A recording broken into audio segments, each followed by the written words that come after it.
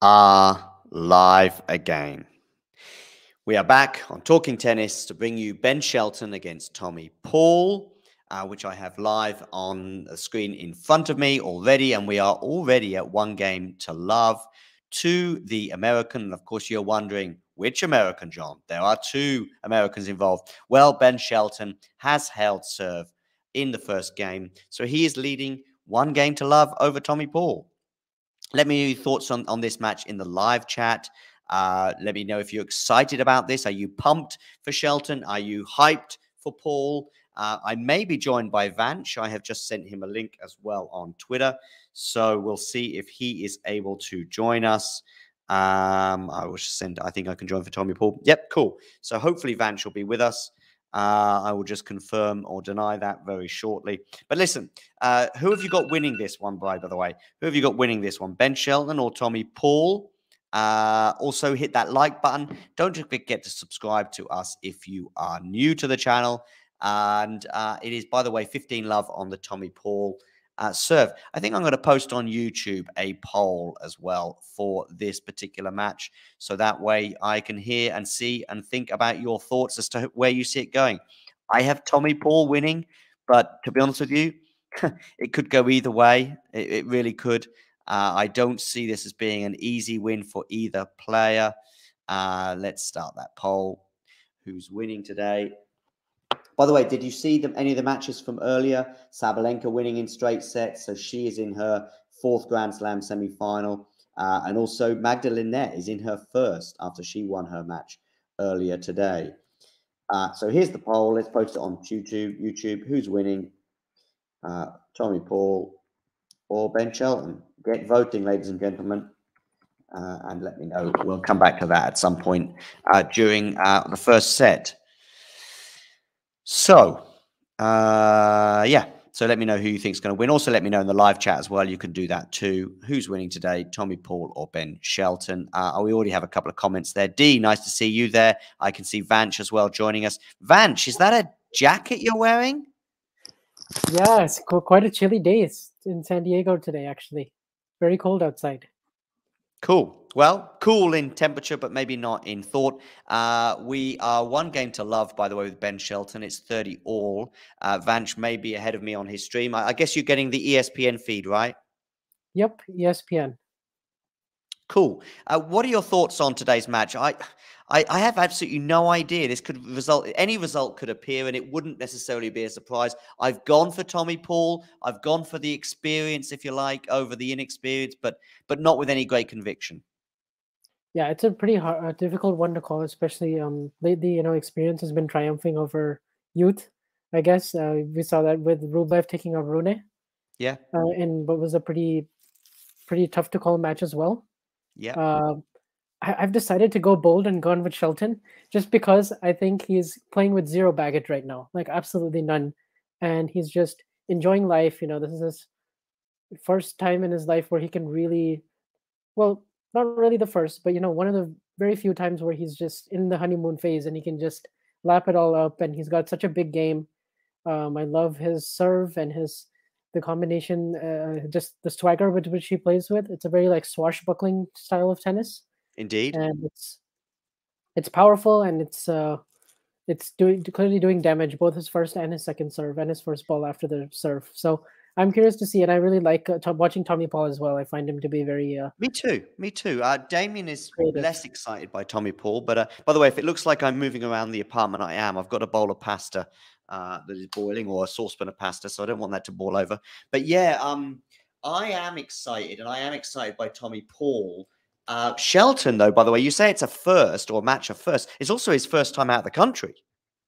Yeah, that is extraordinary. That is his first time ever outside the U.S., and he's in the U.S. Australian Open quarterfinals. What do you know about his background? Because I'm guessing if it's the first time outside of the country, he's maybe not coming from the same level of wealth as perhaps other players. Yeah, I mean, I think he's had a lot of great resources, especially through his dad. Okay. And especially playing for the Florida Gators, and he was the NCAA champion. And I think all that challenger success last year had to have given him a lot of confidence, winning those 3 titles back to back to finish off the season and crack the top 100. He essentially got a wild card into this tournament, but he also got there on his own merit because by the time the Australian Open started, he was firmly inside the top 100. So I went not big, that's not the truth, but I thought he would have a decent US Open on the back of his performances before that tournament. And I thought he might prove a bit problematic. I think he might have been on course to meet Medvedev in the third round. It was either the second or third round. I thought, oh, that could be an interesting match for Medvedev, might cause him one or two problems. And in the end, he goes out in the first round there. As a result, I kind of ignored him regarding the Australian Open. And look where he is. yeah, and he's also in a great side of the draw, like with Fritz going out. It was really sort of just playing with house money because had to save a match point in his first round, if I'm not wrong, against Zhang. Oh, did he? In the fifth set there, and he won that in the fifth set super tiebreak. So, okay. Who was that against? Sorry, it was against Zhang. Okay. Yeah. In fact, I probably had him going. I think I had him going out in that round, in that match. Yeah, I think I had him getting to the third round and then losing to Fritz. Oh, okay. By the way, you were quite big on Vekic before this, Tom. Did you have her get into the quarterfinals? Yeah, I did. I just felt like she had shown something to me last year in San Diego. I'd watched her play against Danielle Collins in the semifinal there, and she beat tons of great players in that tournament, like Sakari and Sabalenka. And she was being coached by Pam Shriver as well. And Pam Shriver spoke really highly about her and her potential. And obviously, she had been to quarterfinals of majors before and been top 20. So I always felt like she's one of those players that, maybe slightly has underachieved so far in her career. So I thought this would be a good opportunity for her. And I was very impressed when she took out Samsonova 6-3, 6-0. That was quite a really big result. And then backing up that was the one that stood out. Did you see her match today against Sabalenka? Yeah, I saw some of the second set as I was coming back from work, and Sabalenka is just absolutely on a tear, just playing with so much freedom and confidence right now. And in the second set, yeah, it wasn't quite the same in the first though. Yeah, I think that match was a lot closer than what the score indicates. Yeah, it was. The first set was breaks galore, and I think it wasn't until 4-3 in the first set. And then Sabalenka puts the afterburners on and leaves Vekic behind. Yep. And it's amazing. She had 9 double faults and, still only lost 5 games. Yeah, but that was also partly because Vekic suddenly got a bit of the double faults yips, if you like, and she ended up double faulting. Yeah, that's right. I think she double faulted 8 times in the first 2 service games, something like that. Yeah. There was a lot of double, and she ends up with about 12 at the end, which is still not ideal. But it was early part of the match where she was. I mean, they were just both breaking serve a lot. I don't necessarily think the quality was that bad. Sometimes when you see lots of breaks of serve, it's because perhaps the level is not great from either side. But I think, listen, Sabalenka's now into her 4th Grand Slam semifinal with a huge, huge chance of making the final. I mean, this time it's not Pliskova Wimbledon. It's not Fernandez on a charge, if you like, as she was at the US Open. It's not Swiatek, who was definitely on a charge in New York last year. It's Magdalena. No disrespect. By the way, they're on serve here, Tommy Paul, against Shelton. If anything dramatic happens, I'll let you know. But there's a huge chance now for Sabalenka to make her first Grand Slam final, right? Yeah, by far. I mean, I was so big on her. I had her winning this title. Me too. I was just very impressed when she won the title in Adelaide.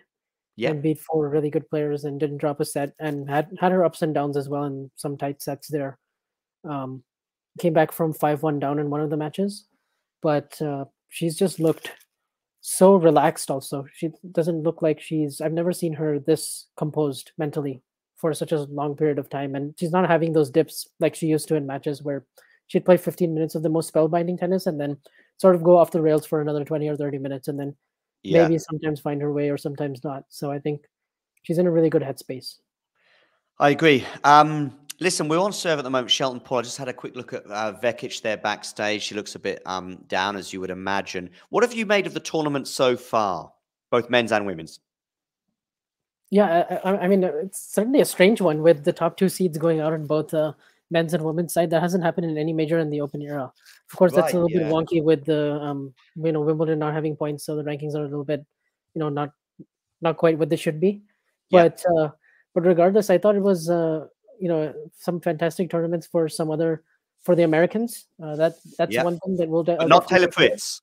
But not Taylor Fritz and not Francis either. So I think those two were, maybe slightly maybe definitely disappointed on the basis of our expectations. But then we had so many other great Americans doing well, and then I think it's just Djokovic and his hamstring, and then the incredible performance that he put up against Divinor, and then obviously on the women's side, the main story is the big servers and flat hitters doing really well on these courts, particularly your Rybakinas of the world and your Ostapenkos and players who sort of tasted Grand Slam glory before but are now kind of having a mini resurgence. So yeah, and then also challenging times for Fiontek, who said that she definitely felt the pressure. Didn't play her best tennis against Rybakina, Yeah, I heard that. Yeah. but was outclassed, particularly on the serve and the return. So I mean, I do think Rybakina is showing a lot of consistency now. I know she went out early on in New York. Was it the first round in New York as well?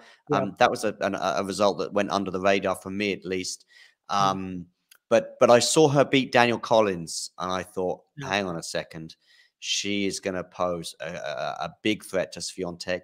I didn't have Rybakina getting this far, that's for sure, at the beginning of the tournament. But then when you sort of reevaluate mid-tournament, and I was given that chance. I think it was on Saturday. I was talking to Jack on the line on his channel, mhm, and he said, "Who have you got, Rybakina or Swiatek?" And I said, "I'm going Rybakina."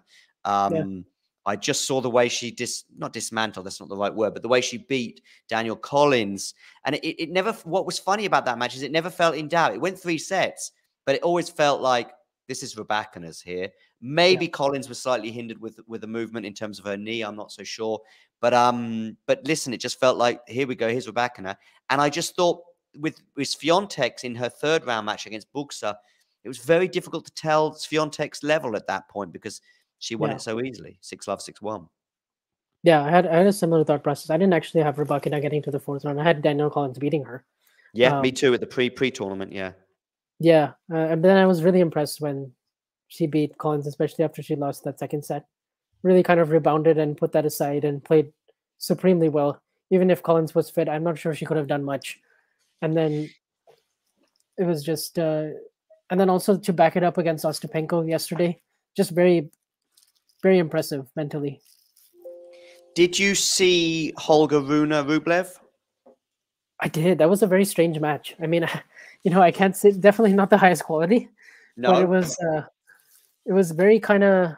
It reminded me a lot of Alcaraz versus Berrettini in some ways last year, Yep. where I Yep. felt like the more complete player didn't end up winning, and they Mm-hmm. showed signs of some areas that even though their games are so complete, they still have some areas where they can definitely iron out on the mental side, and then also just staying composed, closing out the match.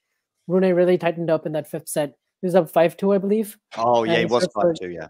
it at 5-3 and didn't play a good game at all, and then had 2 match points. Rublev did really well to come back. I thought he was very composed and he came up with some big serves. He And he did. sort of just wasn't expecting to win, but he sort of was just like, if I could just get on the board, and he didn't want to repeat what he did against Marin Cilic in Roland Garros last year. And I think he cited that match in his press conference afterwards, which I thought was very revealing. Okay.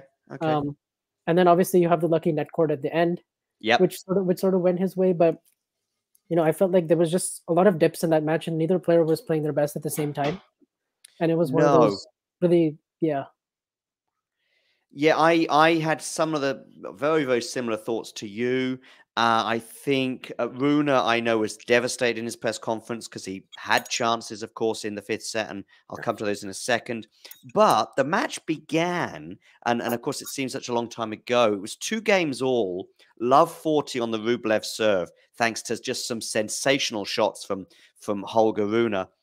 And yeah, suddenly now it's love 40. I think there was an unbelievable lob in that game that set him up to love 40. And you just thought, okay, here we go. This is maybe the way the match I expected to go. I thought Rune would win maybe in 3 or 4 sets. He didn't take advantage of that. Rublev then gets a break and kind of pretty much was always in front, if you like, until the fifth set. At least he was never behind.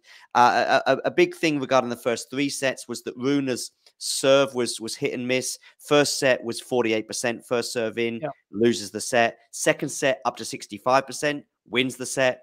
third set back down to 55, I believe, and loses that set. But when he goes a break up in the fifth, and as you say, it was 5-2, I was closely watching Rune, bearing in mind how clutch he was in Paris-Bercy last year, important moments in that final against Novak. I was particularly interested to see if he would repeat that level of coolness, if you like, under pressure. And I don't think he did. He soon, when he goes to 5-3, because that's on the Rublev serve. Rublev, by the way, I think senses some of the anxiety on the side of the net, because I think he's getting a lot of balls in. He's posing a few questions of Rune. He's, by the way, also he's feeding off that anxiety. He's getting lots of first serves in at this stage of the match, Rublev. I don't think Rublev was playing sensationally, but he's just playing well enough to ask the questions of Rune. And Rune was very tentative. So many balls were dropping short. He wasn't taking as many risks. And it wasn't until, even though he gets a 5-love lead in the tiebreak, it wasn't until 9-8, I think, on the Rublev serve that suddenly he feels relaxed again. Because even at 5-love, you're not quite far enough in front to relax, I don't think, in that tiebreak. And then it gets to 7-3, I think. So the anxiety's still there because you lose a couple of points and you're back in it. And at 9-8, he's down now, and for the first time, if you like, in that tiebreak. And it's a match point for Rublev, and he pulls off because now his back's against the wall. What are you going to do? You just got to play your best tennis, and he pulls off a remarkable backhand winner, gets to 9-all. Rublev then holds for 10-9. And like you say, the net cord, funnily enough, hasn't really been spoken about much because there's so many other elements to that match. But I still thought it was entertaining, but I couldn't agree more. Neither player hit the peaks at the same time, that's for sure. Yeah. And I still feel like, obviously, Rune's ceiling is so much higher, and this is one of those losses like that you just got to take. Yeah. Alcaraz took it last year and against absolutely. Berrettini, and it's one of those that could end up aging really well, based on how the year goes. But you're right, like Rune got so tentative in some of those moments. He was dropping the ball quite a bit short, looping it rather than going after it, and definitely. You could definitely sense some of that tightness. And I know he's had issues with cramps in the past. He looks a lot fitter now, but I think this was mostly all just mental. He had one physical issue, I think, in the start of the fourth, where he got treated. He got his blood pressure checked, I think, and then was looked a little bit struggling in the heat. But I think he recuperated from that nicely, and he played a really bad game actually at 5-3 in the fourth as well, and dropped serve there. And then Rublev played a shocker of a game at 4-5. And I thought after that, Rune would win it like 6-2 or 6-3 in the fifth. But Rublev just hung in there, stayed. I think having lost so many matches like this in the past, that actually gave Rublev more hope that he has not much to lose this time, and he can just swing a little, just ask the questions of his opponent and just not try to do too much, but also just stay in there mentally. And he did that. And it'll be interesting to see how he fares in the quarterfinals, because he's obviously been to 6 major quarterfinals in the past. I think he's only won 2 sets in those 6. Oh, wow. So he has a kind of a roadblock in these major quarterfinals. And those 2 sets, I guess, came both against Cilic, because that was 5 sets, right? Correct. What did he say about that? You said he mentioned it in his press conference, which I think is interesting. What did he say about that Cilic match? Well, he said that basically when he went down 7-2 in that 5th set super tiebreak, he kind of gave up. Oh, wow. And he sort of like lost all hope. Cilic obviously played a fantastic super tiebreak, and there may not have been much Rublev could have done, but he left that match with some regrets, he said, and he didn't want that to happen this time. So even when he was down 5-love and 7-3 and all these trailing by all these score lines, just said, I'm not going to do that this time. And he sort of just said, okay, try to get one more, try to get to 7-4, 7-5, and then next thing you know, really quickly he was 9-8 up. Yeah. So I think that's the right. When you are down like that, and listen, I've never played tennis to any great level, but I know it sounds like a cliche, but when you are that far down, just take 1 point at a time. I play a bit of ping pong, and maybe you're down 6-1 or something, and you're thinking, well, listen, if I win the next point, there's a chance. If I win the next 2 points, which you always, any tennis player on the planet knows you're capable of winning 2 points in a row against pretty much anyone else. So you could be 6-1 down to Rafa in the tiebreak, but any player in the top 100, in fact, any player in the world pretty much can win 2 points in a row against Rafa Nadal, and suddenly it's 6-3, and then you're like, well, okay, now it's game on.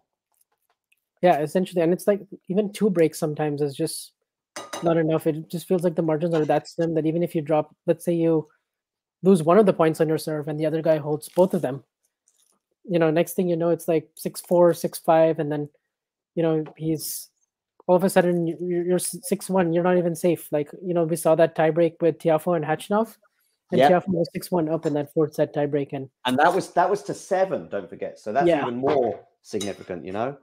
absolutely, yeah. And we've seen some shocking super tiebreaks in the past. I really like this format a lot. Fifth set super tiebreak at 6-all. I don't know how Daniel Collins feels about it. She didn't even realize. Yeah, she celebrated early at 7-3, thinking she had won. That was funny. And she found it funny too, which is kind of interesting. It's kind of cool that she thought it was funny because I think if I thought that and then it didn't work out, I think that would really disrupt me. But she still went on to win that quite comfortably. Yeah. Anyway, we are at 3 games all here in the Tommy Paul match. I'll probably give this a bit more focus now. I've got my pasta ready and in front of me. Is that tea you're on there, Vanch?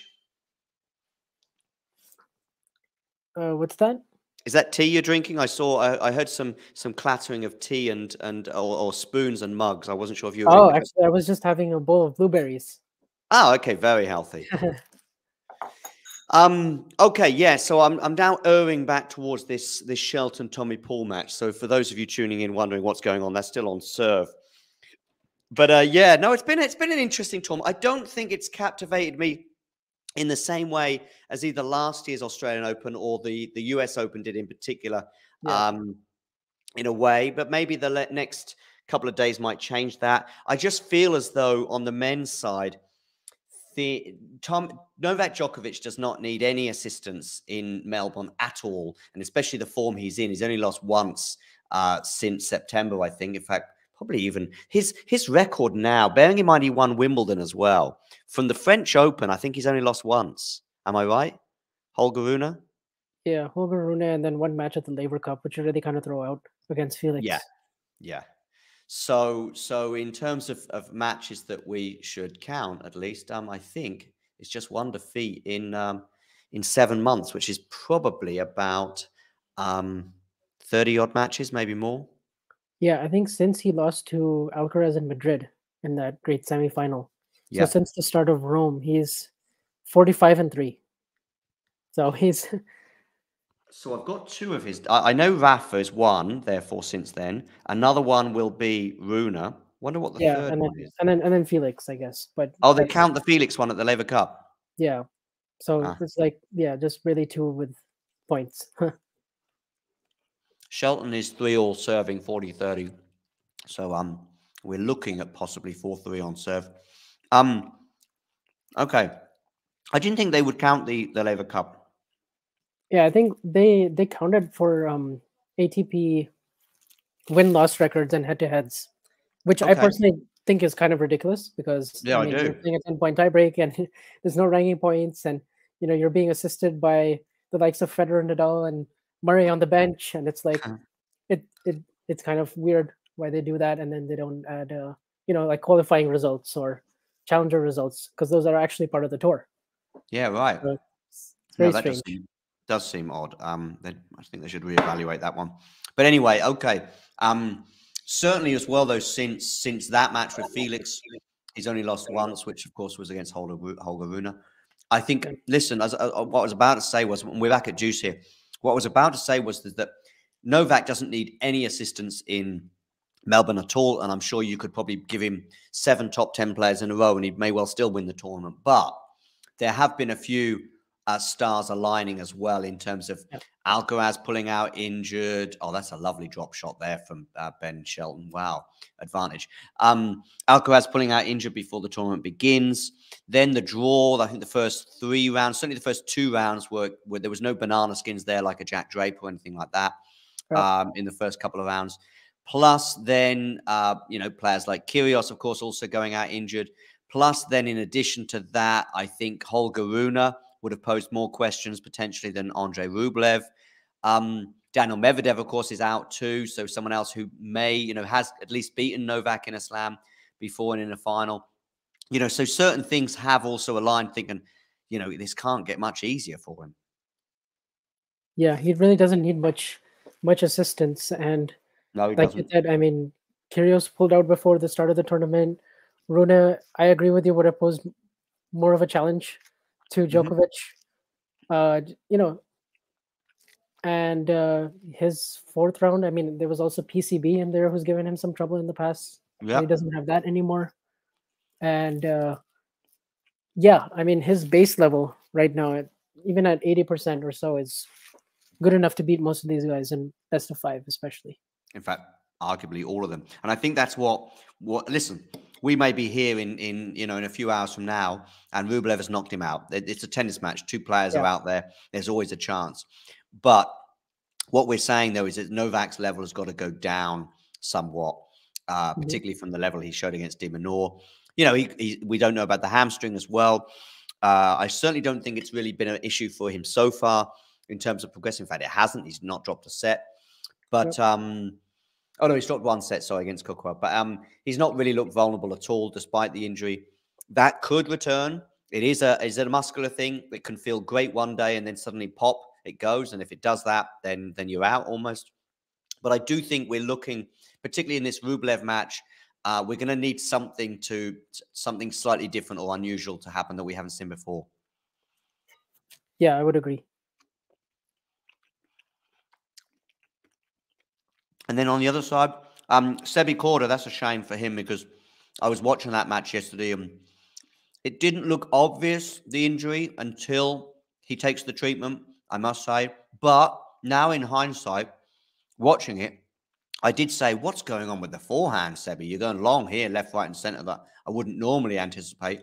Um, Maybe he was feeling it in the first set. I don't know. But that's a real shame for him. Yeah, it's such a shame because he obviously had a great tournament beating Medvedev and then backing it up with Hurkacz. And he got very tight in that fifth set super tiebreak against Hurkacz, but Oh, did he? I didn't see that. then played three very very good points at 7-all. That was a strange one because that was another match where neither player played their best at the same time and it went to a fifth set tiebreak.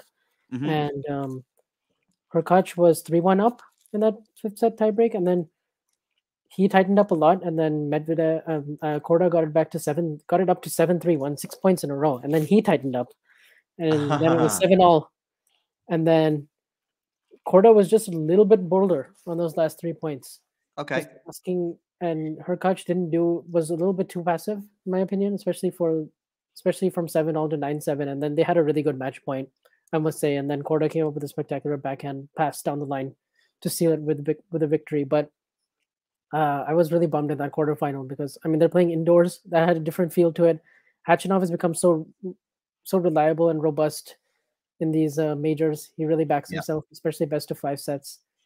And he was doing such a good job of like building these points and waiting for the right moment to attack, and then using his backhand down the line, like he did on the set point in the first set. And then he went up an early break, lost it, and Korda's forehand was a little bit spraying all over the place. I noticed, Yeah. Yeah. especially when at first I just chalked it up to nerves. I didn't think there was any kind of an injury when he That's what I lost thought. when he got the break. But then it started to get a little better. Like in the tie break, he hit a couple of good ones, and Yeah. thought Hachinov was just a little bit better. But then it was on serve when he got it taped. It was two That's three. right. Yeah. So 3-2 up. Yeah. so that time I was thinking, okay, it's maybe hopefully it's minor. But then I saw there was a lot of tape, and then he was just not able to hit a forehand at all after that, and And he was was doing just a lot of this. Yeah. shaking his hand after almost every point, looking at his team. And I think, yeah, I hope it's minor because he made a good amount of progress. I think he's in the top 25 now, and he's probably headed towards the top 10. I think he'll get there, no doubt, in my Yeah. opinion, because he's Yeah. just so complete as a player, and he has such a smooth game to watch. Takes the ball super early, has great variety, had a really excellent game plan against Medvedev, Yeah. and he built up such great leads in that Medvedev match that actually he got a little bit tight in those sets also, and he could have won those a lot easier. Uh-huh. And then he pulls it out in the tiebreak. So The yeah, other thing as well is it's another domino, if you like, or another card falling Novak's way. Because I just think that Sebi, they've played each other once, to the best of my knowledge, yeah, but certainly once recently in Adelaide, where Sebi had a match point in the second set, and I think a final, I would still back Novak day in, day out, especially in Melbourne, but any final for that matter.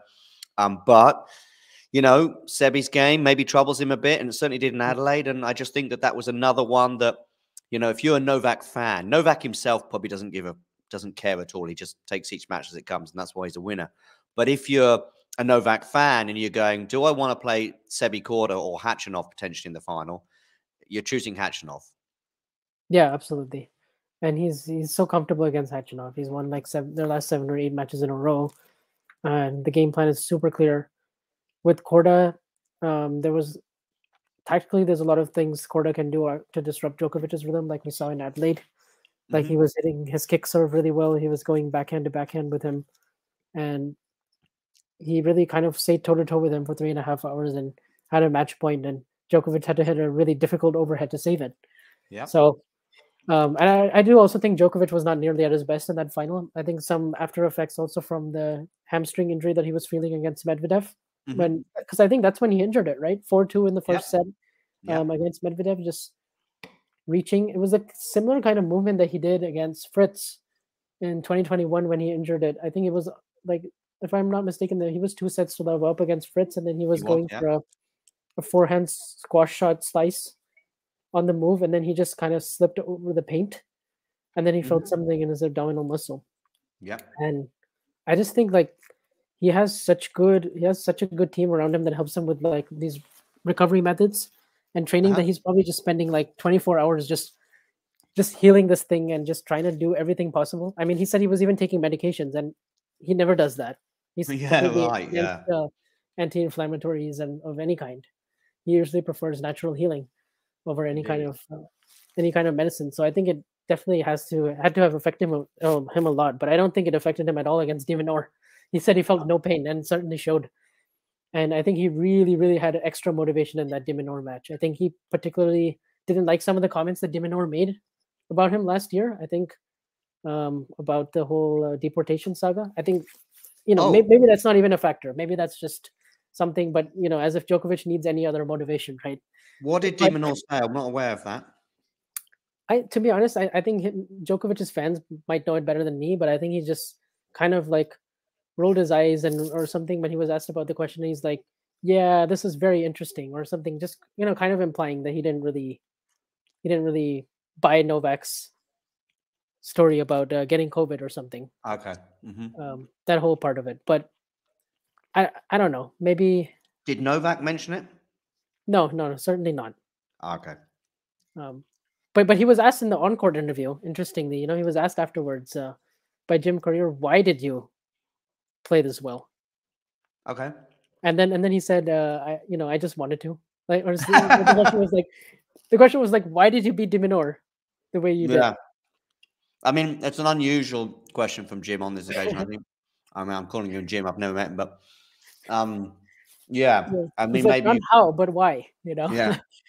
And then he's like, "I just wanted to." And then he's like, "I don't regret it. I don't regret not giving the crowd a good match because it was, because he wanted to just go out there and get the job done, and he didn't want to play any kind of long rallies or anything, and he was just ruthlessly efficient, just scary good." And do you think that may be because he doesn't want to test the hamstring too much? I think so, because I think there's certain movements that he still probably struggles a little bit with, like the open stance backhand. Maybe just slightly, maybe even just 5 or 10%. So he kind of. I think he said it's there in his mind. It is still there in his mind during these matches and these points. Yeah, so he definitely wants to, and he's super capable of just firing winners and hitting big ground strokes, and the court speed helps him, and his serve has become such a weapon that he's hitting all the spots. And de Minaur had like no read on his serve whatsoever, and then I think like from the ground, I think Gil Gross tweeted this, that he had 0 winners from the ground. Yeah, that's right. Yeah, I saw that. He was just not able to get into any kind of rallies whatsoever, and there was just such a big discrepancy in firepower from the baseline. Because de Minaur, obviously, he loves to use the pace of his opponent and sort of hit these flat shots, but Djokovic was just constantly running him, keeping him moving all over the place, and shots were over in less than 4 shots, so most of them, and it was just such a big advantage. So neither Shelton nor Paul is making really much of an impression on either serve at the moment. I'm waiting for a break point or even a love 30 to appear, and then There's an ace there from Tommy Paul, meaning 30-15. What has Rublev? Give me some. If I'm Andre Rublev, if I'm on his team or I'm his biggest fan, what's got to happen for him to win today? First of all, he cannot be so hard on himself. He has to take every single error that he hits on the chin. If I'm Yep. him, I don't want to show him. I don't want to show any kind of vulnerability to Djokovic because he will seize that like no one else does out there. And he already did in the World Tour Finals when they played each other. Yep. Rublev and Djokovic were going neck and neck for about 9 games. There was very little separating them. Andre was playing his normal game. He was, hitting these big forehands, taking the ball super early, serving big, really high percentage of first serves, and wasn't intimidated for about 9 games. But then he lost the putt, and it was only an inch. But then you give these greats an inch, and they'll take a mile, as they say, right? So I think that's one thing he absolutely cannot have any kind of emotional letdown. And I think if he can just, I think tactically, if he can, I actually think his backhand has improved a little bit since last year. And I think he can defend a little bit better on it than he used to. So maybe he can, just try getting Djokovic into some lengthier exchanges, backhand to backhand, and just sort of see what he can do when an opening comes. Because if you're keeping Djokovic sort of, you're mixing, the problem with Rublev in this matchup is he doesn't really mix up his game a whole lot. So it becomes kind of predictable, and it's kind of in the strike zone of wherever Djokovic wants it. And he's kind of at the mercy of his of Djokovic because it's so on his racket. And the issue also for him is the second serve. I feel like Djokovic is just all over that every time they play each other. Unless it's a clay court, then I think Rublev maybe has a better advantage. He did beat him in Belgrade. Yeah. But they've played each other 3 times. It's only 2-1. It feels like they could have and should have played each other much more often, and it feels like a bad matchup for Rublev, and yet the matchup is only 2-1. But I think that is aided a little bit with that match in Belgrade, that Novak was still feeling his way into the season, if you like, after obviously the absence he had at the beginning in January and February, and missing the Sunshine double, if you like, as well. So he had 1 tournament, I think, before that, Dubai, maybe 2. Monte Carlo might be before that, but he goes out early in Monte Carlo. He's still feeling his way in. That is not the Novak that was in Madrid or in Rome or in Paris that we saw. Yeah, not at all. And also in that tournament, he was coming back from a set down in pretty much every match that he played. Yeah, he was, yeah. And so, and then he completely gassed out in the 3rd set. Kind of just... Was it 6-love, the final set, or 6? It was 6-love, yeah. He was pretty much a shadow of himself. And many people were very worried, as they have been, about Djokovic in the past on the early part of the clay season. But then usually by Rome and Paris, he is usually in really good peak shape. Yep, indeed, he is. We're at 30-15 here on the Shelton serve. As I said, I don't recall 1 break point yet, but I was in the kitchen for a couple of games, so I might have missed something. But yeah, I think there was just 1 in the 3rd game of the match, 1 all 30-40, and Shelton saved it with an ace, not an ace, but an unreturnable down the tee. Okay, we're 30 all now on the Shelton serve, so we might get to see another one. So you've gone for Shelton in this, did I hear you say, or did you go for the experience slightly like I did? I went a little bolder.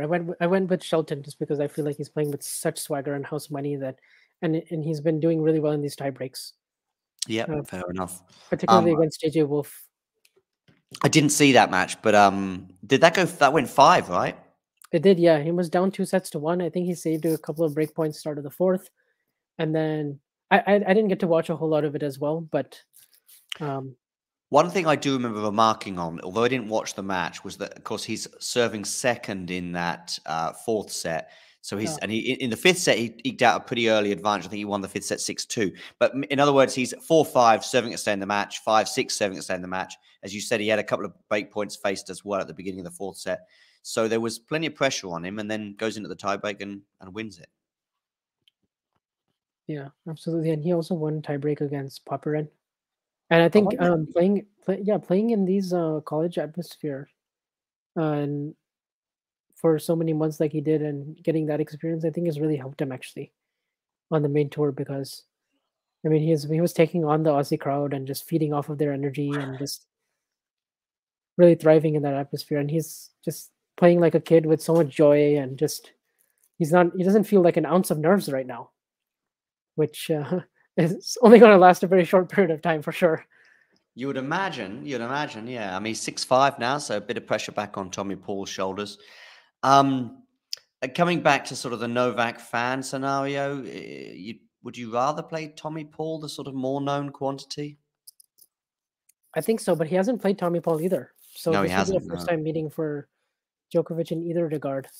Um, but I'm curious to see if we do get Shelton versus Djokovic, like how Djokovic would go about taking apart this guy's serve, because Shelton has a huge second serve as well, and he Okay. can really hit kind of any spot in the box. And I think he has the fastest serve this tournament. I think at 141 miles per hour. I don't know if that's still the record, but it was in the first week. Okay. So I mean, I'm just trying to think of people in their first ever Grand Slams. This is Shelton's second, but was Becker when he won at 17 at Wimbledon? Was that his first ever Grand Slam? I'm not sure. Not sure if he played the French or in Australia that year. But that was a fairly unprecedented run. But I mean, Shelton getting to the quarterfinals at only his second ever Grand Slam suggests he's on for a pretty stellar career.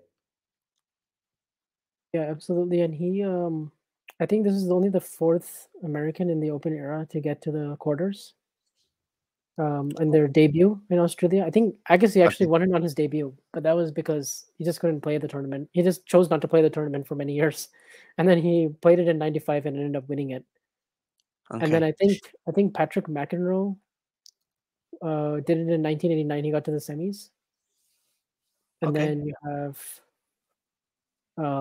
Tennis Sangren, I think, in 2018. That was his first time in the main draw.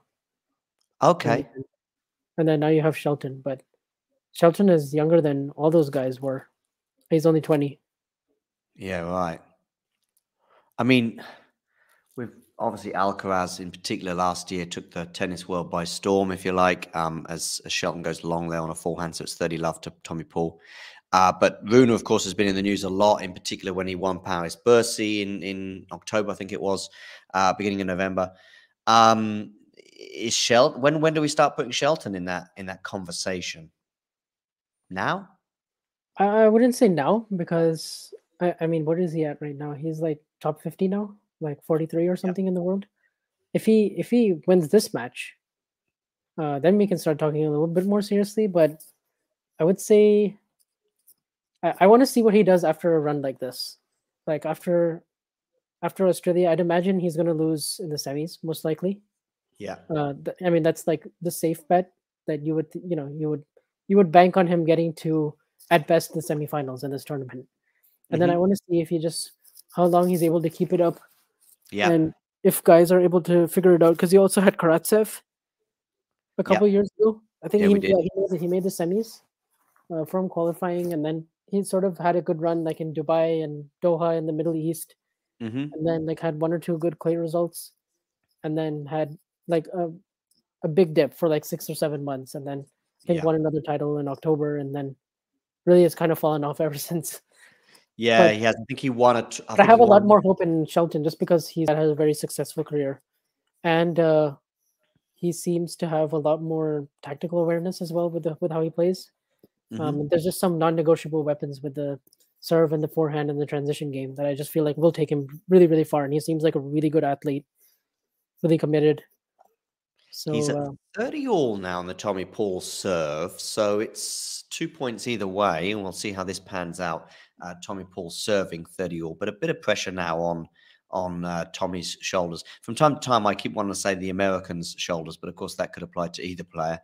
30 all anyway. Tommy Paul, are you going to get your first serve in here? No, you're not. Oh yeah, by the way, yeah, good point, Dominic. There in the chat, they're saying it's a good day for New Balance out there and Yonex as well. Is it Yonex or Yonex? Yonex probably. oh, I always thought it was Yonex, but I'm Oh, it not is you. the best Maybe with it is, yeah. pronunciations. Yeah, it could be. Anyway, whatever. Good day for those brands. But Tommy Paul with an excellent first serve there. I think that seemed to have a bit of a kick on it. Let's have another look at it. But Shelton certainly struggled to deal with it on the backhand side. So it's 40-30. Pretty good return there from Shelton. Pretty far out the court. Some good depth as well. They're now into the middle of a rally from the backhand to the forehand. So Shelton always mixed that one up. So Shelton, of course, being a lefty, I don't know if that makes anything interesting for Novak potentially in the next round. Oh, that's a lovely Mm, volley there, Tommy Paul at the net, forcing the tiebreak. Yeah, I mean, potentially. how does that help or hinder? You know, if you're going in, if you're an unknown quantity, you're playing Novak Djokovic, you're a lefty. Does that add to the unknown quantity element to it all? I think if Djokovic is not quite dialed in when he's having to do the splits on the returns, and maybe if he's feeling something in his hamstring, particularly in the backhand corner, Hmm. potentially Shelton could get a lot of more easy holds than some of the other opponents, like a lot more than Diminor, for example, with his type of game. But it could either go that way, or Djokovic could just be absolutely dialed in. And just having studied Shelton's serving patterns and having watched him, these guys are. I mean, I know Djokovic is like he has a big data guy in his team, and he like does the scouting report, and he'll be super prepared for whichever serve comes his way. And he's usually so good at like just blocking and getting a lot of returns back deep that then he works his way back to neutral super quickly. It's not quite like an Agassi style of returning, where Agassi would just hit a lot of return winners. Okay, yeah, yeah, that's an interesting point. I mean, I remember Agassi quite well, and the return. I mean, he was a more diminutive character, so if your return is not on, then that. But I mean, he's probably the player I remember growing up with the best return on tour. But you were suggesting that Agassi would go for the return winner, whereas Djokovic goes for the return, maybe sometimes at the feet. I remember so many times against Rafa. Rafa's suddenly just finished his service motion, and he's already trying to fish the ball out from his feet, if you like, because Novak has put it Yeah, exactly there already. So it's no lacking in aggression necessarily, but perhaps he doesn't go for the lines quite as often on the return as maybe Agassi did in terms of the winners. yeah, he's more sort of Gumby like, so he'll sort of stretch, get the ball right at the opponent's feet, and the key thing for him is just depth. The depth and Yeah, just I think sometimes when he's really feeling it, he can hit that forehand cross court winner, like he did against Federer on the match point, or just yeah. certain winners when he's just really dialed in. But most of the time, he's just gonna make you play so many extra shots after the serve. 2-1, Tommy Paul leads in the tie break. 3 points so far, all on serve. So Shelton is now serving at 1-2. Yeah. Um, very much sort of following the pattern of large parts of the first set, but maybe the match is about to come alive here as Shelton goes for the drop shot, doesn't quite work, and Tommy Paul goes long there. There was a chance Mm, for Paul. It was not easy. There was an opportunity to do one of those sort of flicked ones that you could, so you come into the net here and you could flick it to the right, or just sort of deftly try and take it down the line. I must say that I think Shelton left that. I think Shelton could have got a racket on it, but decided to leave it and turned out to be the yeah. right choice because it's 2-all. Second Yeah. serve here, Shelton. 2-all, second serve. Ben Shelton goes down the tee, and it's an unreturnable. Not the fastest of serves, but the placement was excellent, and perhaps maybe even caught Tommy Paul by surprise. And it's 3-2, so still very much on serve. Those of you just tuning in, make sure you hit the like button and don't forget to subscribe to the channel if you are new. How was your day at work, by the way? I heard you say you've just sort of come home from work and settling in for your evening. What time is it? Is it about 9 o'clock where you are? Yeah, it's 9:15? about 9. I Yeah. left the house in the morning, I wanna say around 7:30, Hmm. and I got to work around 8:10. Just had a super busy day, probably left the office at 7. So I had, lunch and dinner with my team, Uh-huh. and we're just working on this really big engagement right now. So things are pretty busy, but the good thing is that I started my day early, and actually I was looking forward to coming back before the Shelton Paul match. So I'm Okay. glad that I didn't miss a whole lot, and I also got to catch quite a bit of Sabalenka Vekic, which was nice. Yeah. I believe the women's semi-finals are going to be on in the evening session tomorrow. Yeah, I believe. What have yeah, we got?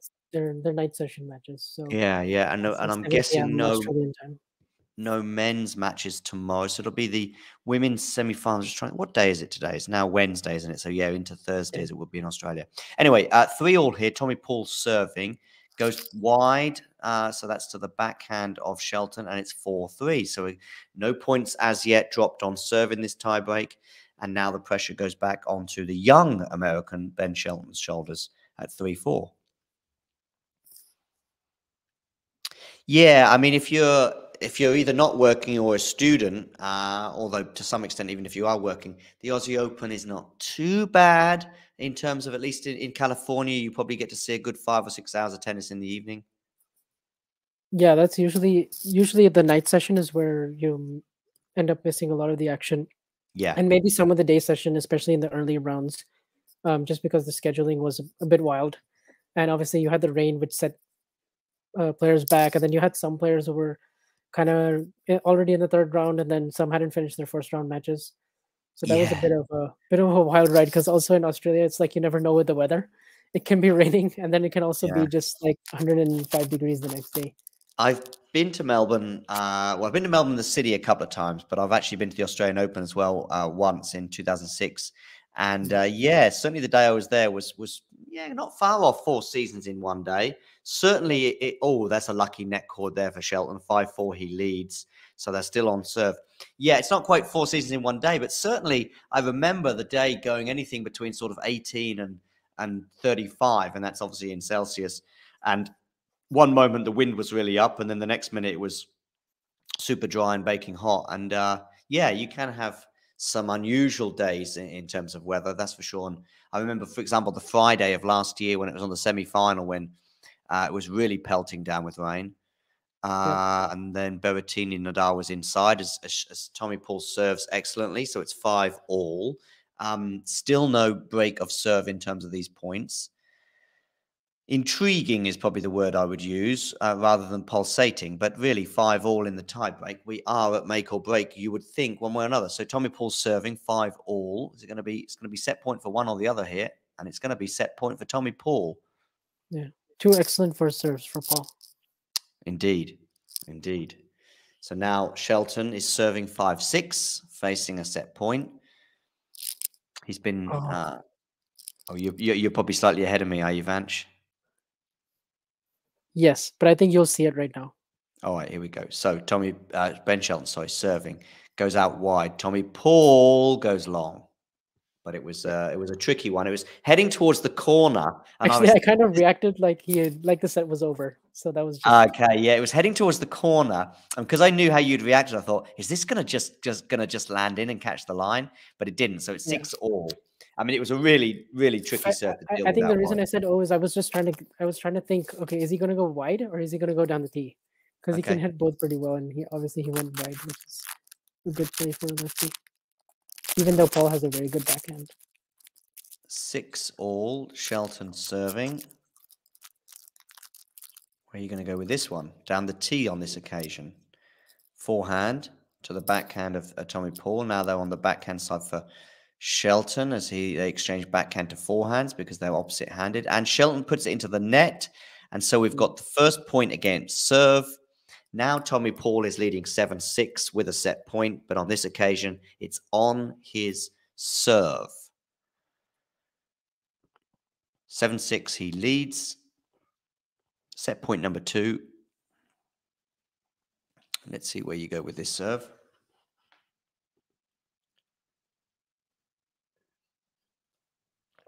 Okay. Tommy Paul goes wide to the forehand of Shelton. Now he's on the forehand as well for Shelton again during the rally here. Tommy Paul getting some good depth there on his forehands. Not on that one, though, he's not. But the backhand from Shelton goes into the net, and it's first set, Tommy Paul by 7-6. I am going to play a 1-minute video just to let you know what's been going on down under in the last 24 hours, and then I'll get Vanch's thoughts on that first set.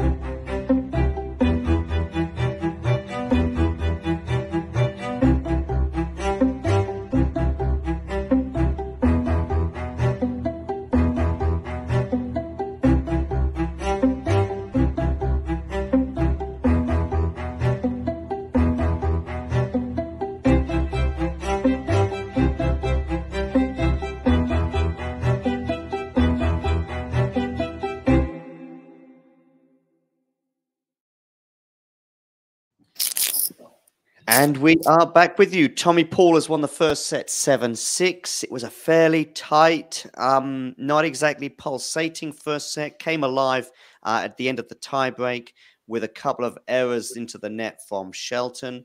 What are your thoughts on that first set and that tiebreak in particular, Vanch?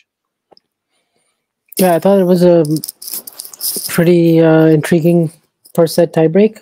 Um, it's one of those where Shelton was maybe just a little bit too eager to pull the trigger on a Yeah. couple of backhands, and he probably would have done better if had he just put a little bit more shape on his shots over there rather than sort of just flattening it out and um, you know both of them in the net. But that's really what decided it. Like there wasn't really a whole lot else in it as far as turning points or key moments that you could really highlight. It just came down to those two backhands in the net, and I think apart from that, Tommy did well to not drop his serve in the tiebreak. Came up Yeah. with those two big serves to move ahead and get the set point. And I always feel like if you're able to do that in tiebreaks and just get that scoreboard pressure, um, all it takes is just one error from the opponent, and Tommy did well to capitalize. Yeah, we did. It was, I think it was both backhands. I think it was into the net, wasn't it, from Shelton? I think. Yeah, both of them in the net. Yeah, definitely in the net. But yeah, it was a really tight first set with both players comfortably holding serve. Tommy Paul is serving first in this second set, and he leads 30-love. But yeah, super tight, and it's just one of those which can go either way. Maybe a little bit of experience from Tommy Paul in that tiebreak. I mean, Tommy Paul, Yeah, by the way, is not the most experienced guy on tour, but he's played more than 2 Grand Slams before. But then maybe I'm just saying that because it fits the narrative. You know, the more experienced player wins, yeah, especially on the back of a couple of unforced errors. But then also inexperience can also be a case of not knowing when to pull the trigger. So it's really tricky. It's a fine balance. yeah. And I think the more matches that you play at this level, you get that balance right. Although this is Tommy Paul's first quarterfinal, but he's had some other big Yeah. moments in his career. Obviously, took out Alcaraz last year in Canada, beat Nadal in the first round in Nadal in Paris, Paris. Yeah. Hmm. and he's been coming on pretty strong, and he plays well on the big stage. The way he played against Rafa in sets 2 and 3 in Paris actually made me think that he would make the semi-finals, where I think he was on a course to play Djokovic in the semi-finals in Paris burst. I thought he might pose Novak a few troubles just with the way he'd been playing so well, like I say, against Rafa. But then I think he easily won his next match. I forget who it was against. But then he came up against Tsitsipas, and I had him to beat Tsitsipas. But Tsitsipas knocks him out and ends up meeting Novak in the semi. And that brings us nicely to the fact that Tsitsipas in that match is it 7 matches in a row for Novak that he's won against Steph? Something like that. I see 9 in a row, actually. 9 in a row. What's the head-to-head? Is it 9-0? It's 10-2 for Djokovic. 10-2, yeah, right. Sorry. I had a feeling for some reason I thought it was 7-2, but anyway, I see Pat Cash there in the crowd. But yeah, regarding that, I mean, because the reason why I mention it is because actually that day, Steph could have and should have probably won that semi-final. Yeah, that was a really good match. It came down to that tiebreak, and it looked for a while like Djokovic was going to win it in straights, but then Steph Yes. obviously he got the crowd engaged. He started his forehand and serve when they're clicking on all cylinders. You can see just how dangerous he can be, especially with his all court game, and he's got some nice variation now with the slice. And he really played well that day because he was in danger of that being a blowout, just like it was in Astana and when they played in Rome, and some of their other matches just felt like Djokovic was really getting the hand of that matchup. But then things got exciting, and yeah, he had his chances.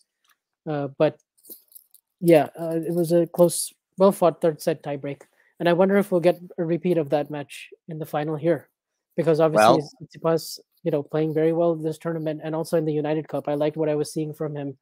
Um, he was doing a really good job of protecting his backhand. Obviously, he loves playing in Australia. This is his home slam, and he's really particularly been really clutch on breakpoint down this tournament. I think he's saved 43 out of 49 breakpoints that he's faced, and of many of those were against Yannick Sinner. I think Sinner was something like 4 out of 26 on breakpoints in that match, uh-huh. and didn't play a very good game in the fifth set to get broken. But I thought Tsitsipas did very well in the sets that he did win, 1, 2, and 5, and was really all over Yannick. Yeah, I felt, as it often needs to be when a player comes back into it, I did feel that Steph did dip a bit in sets 3 and 4 in that match. And I think Yep. Sinner, as you said, had about 25 break points in the match in its entirety, something like that. Yeah, It was 4 out certainly of well over 26. But here's the thing 26. about those breakpoints is I saw many people, you know, using that stat a lot on Twitter and sort of using it as a way to say like, okay, yeah, Sinner needs to get more clutch. But I actually Hmm. felt like sets 3 and 4, he could have won those much easier than he did. Right? It was 6-3, 6-4 for Yannick in sets 3 and 4. But if you Uh-huh. look at the overall stats, he was 4 for 26 on breakpoints, but he was 2 for 18 in sets 3 and 4, which he ended up winning. So on the other sets that he lost, he was 2 for 8, which I guess at that point is not a terrible conversion. It's what you would expect when you lose sets 4, 4, and 3 like the way he did. But and I think the other stat was that of those 26 break points, Steph came up with the first serve on 22 of them. So Ah. that's certainly big when you're able to pull out those first serves like that. I mean, that's also clutch in itself. I Yeah, mean, I think whether you have a break point or whether you're facing one, it's a sort of your heart might go a bit faster. Oh, a little net cord there for Shelton at a pretty useful moment. So he holds serve to make it one game all here. Back to today's match. Ghibli there asking, was that a good first set? I saw the second half of it and wasn't sure what to make of it. Ghibli, you and me both, but I would say that was pretty much throughout. I think we had, from memory, at least Vance jogging my memory, I think we only had one break point throughout the yeah. whole of the first set, and the tiebreak followed suit. And it wasn't until 5-all that tiebreak and match came alive. And really, the first two games of this second set has mirrored that, in that neither has faced a break point and looked reasonably comfortable. Ghibli, in fact, Vanch and I, we haven't seen each other for a few weeks, so we were kind of reacquainting ourselves and talking about various other things that were going on in the tennis world over the last 10 days. But that was also because the first 12 games of the match, if you like, were fairly unremarkable. So I don't think you missed a huge amount. Any thoughts on what I've said, and would you like to add anything, Vanch? Yeah, it's one of those matches that's been really serve dominant and not been a whole lot of cat and mouse. There've been some good putaways at the net, but not necessarily cat and mouse tennis that has the crowd going, gasping for air, and it Exactly. hasn't. They haven't really had some of those highlight reel exchanges yet, and I'm sort of waiting for that to happen. So far, we're about an hour into this match, and you know that first set was certainly intriguing, and it had its gripping moments in the last 3 or 4 points, but. Uh, there wasn't really a whole lot to really go in depth and analyze, I guess. So it was nice for us to cover some other topics about the tournament as a whole. Indeed, it was. I'm going to put a comment up on the screen while I go and retrieve a coffee that I'm making. I don't know if you can see the screen. If not, I can read it out to you. Oh yeah, I see it. Yeah, caught the second set of Sabalenka, and she looks very good. Her against any of Azarenka or Rybakina would be on form, would be decent. Yeah, to me, I think Sabalenka and Rybakina are the two most impressive players on the women's side this tournament. They've certainly looked the best amongst all the players that I've watched. I mean, certainly Azarenka was very impressive against Pagula, and this is usually when she gets to this stage in the tournament, she's at least made the final, if not won. So I'm excited about that Rybakina Azarenka semi. You have Sabalenka to win the tournament, right? Yep, I do, and this is the best I've felt about it. I've never actually picked Sabalenka ever to win a major in any kind of prediction or anything like that. I just didn't really trust her sometimes in the big moments, but it's been completely different. I want to say since really Guadalajara actually Yeah. last year. I mean, I know Yeah, she I lost the agree. final to Garcia, but that just came down to a couple of double faults in the tiebreak. And I thought that was a very high quality, well played match. And she did beat Swiatek in that semi Yeah. and did pretty well in her round group stage matches as well. So I like the way she's been playing, and she's not usually been able to carry that into the next season and go beyond the fourth round of the Australian Open. So now she's done that, and she hasn't dropped a set I mean, in it any just match this year. exactly a couple of things as well from Ghibli, and I'd like to add something that you've just said about Sabalenka as well. Something about not the fans don't seem to have got behind anyone that much. Well, Ghibli, I guess that they're a bit probably the average tennis fan may not be that familiar with either player. They probably don't know much about a narrative for either one. It's two Americans as well, so it's not like there's a load of Croatians or Greeks supporting their player out there today, or of course Australians. Anything else to add? Oh yeah, regarding Sabalenka, she was under threat in the first set today, in that she was double faulting a bit. That was returning. Bearing in mind, I think she double faulted in the entire match against Bencic 4 times. Today, she double faulted, I'm going to say 4 times in the first game, or maybe the first 2 service games.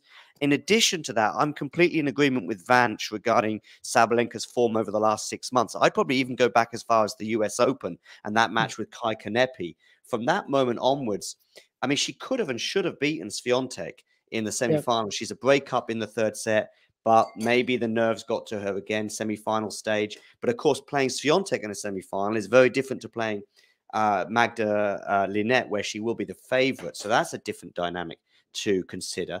In addition to that, I would also then go from that New York tournament through Guadalajara.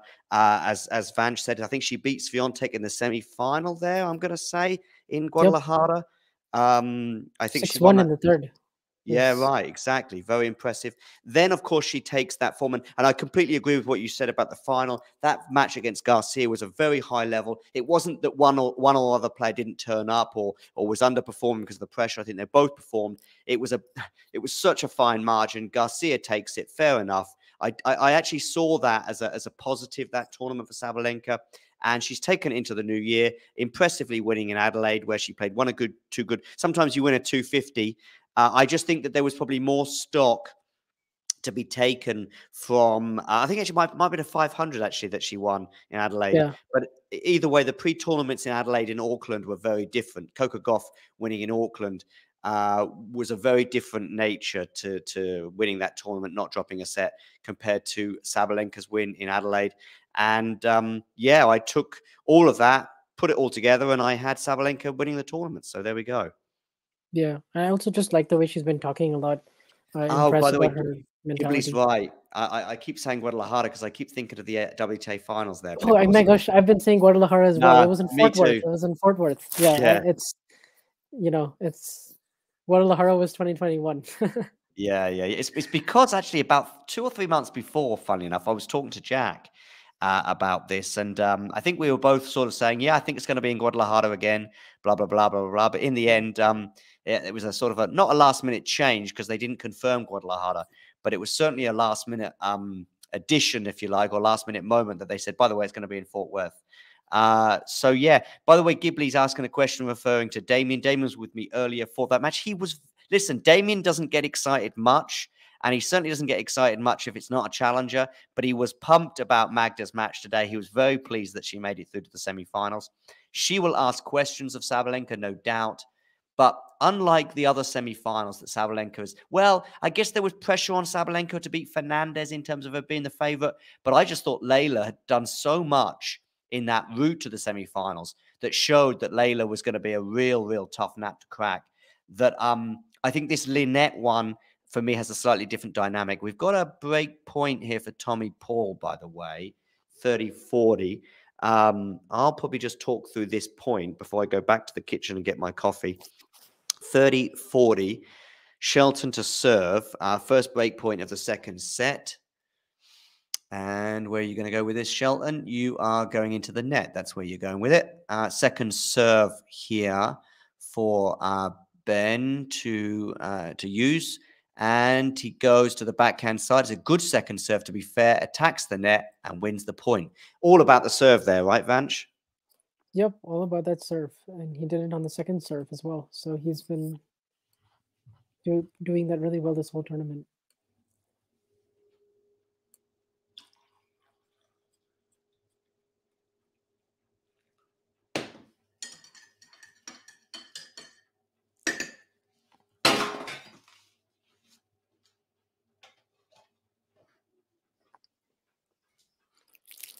Looks like it's game point now for Shelton, and he misses the pickup at the net. That was an interesting. He wanted to serve and volley, but Paul really dipped it low at his feet and got it super low.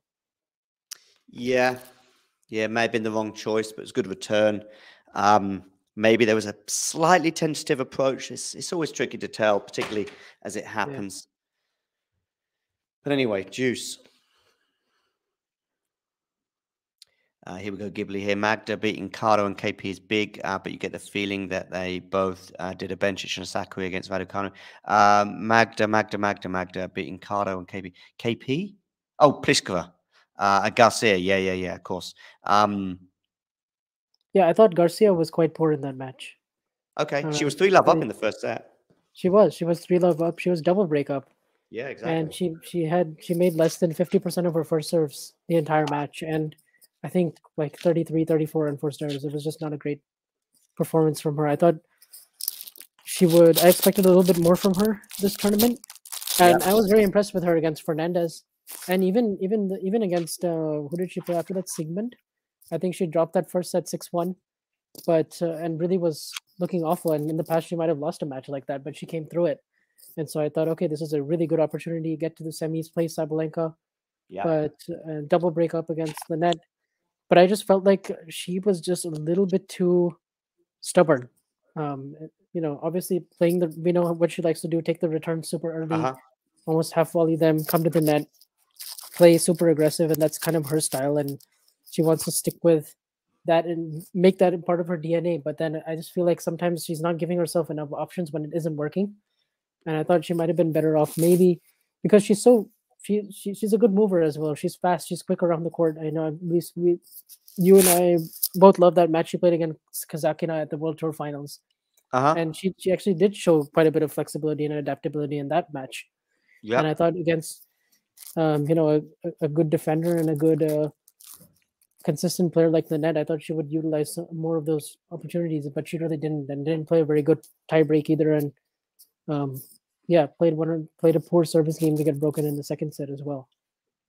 Yeah, But of course, Lynette is a very good player as well, and she's pulled off some big upsets in majors that you wouldn't necessarily expect.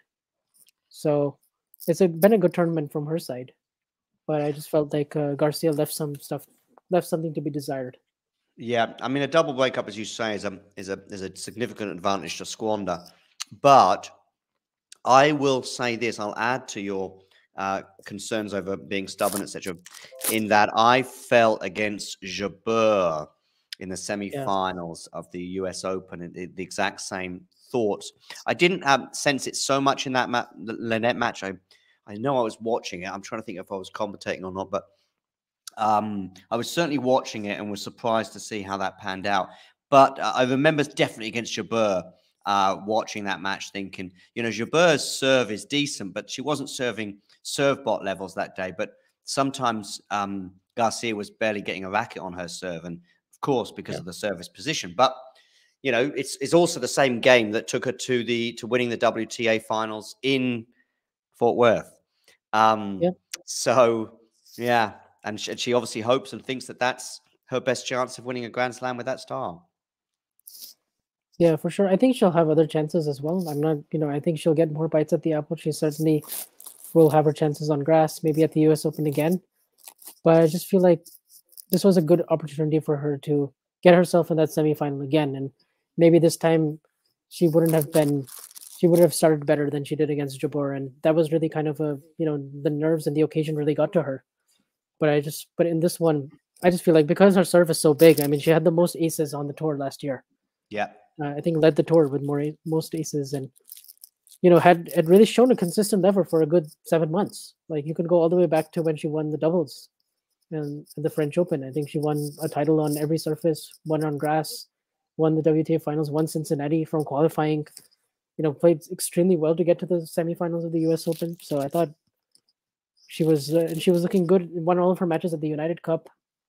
So this was all mounting towards a good Australian Open, a deeper showing. But There's a funny typo here from Ghibli in the chat. He writes about maybe she needs to work on her mom aggressive, and I'm thinking has she got an aggressive mother? But he meant he meant to say non-aggressive. So I'll read it out as he intended. Maybe she needs to work on her non-aggressive game, but she hasn't got anywhere without being ultra aggressive. So I suspect it wouldn't yeah, work. Yep, quite possibly there, Ghibli. By the way, Ghibli, where are you today? I know you were somewhere on a ski slope yesterday. He was. I don't think he was watching the match yesterday with Tsitsipas to Lehetska. Oh, by the way, we've got a break point here. So I think it might Yeah. be the second one, I think, for Shelton here at 30-40. Yep.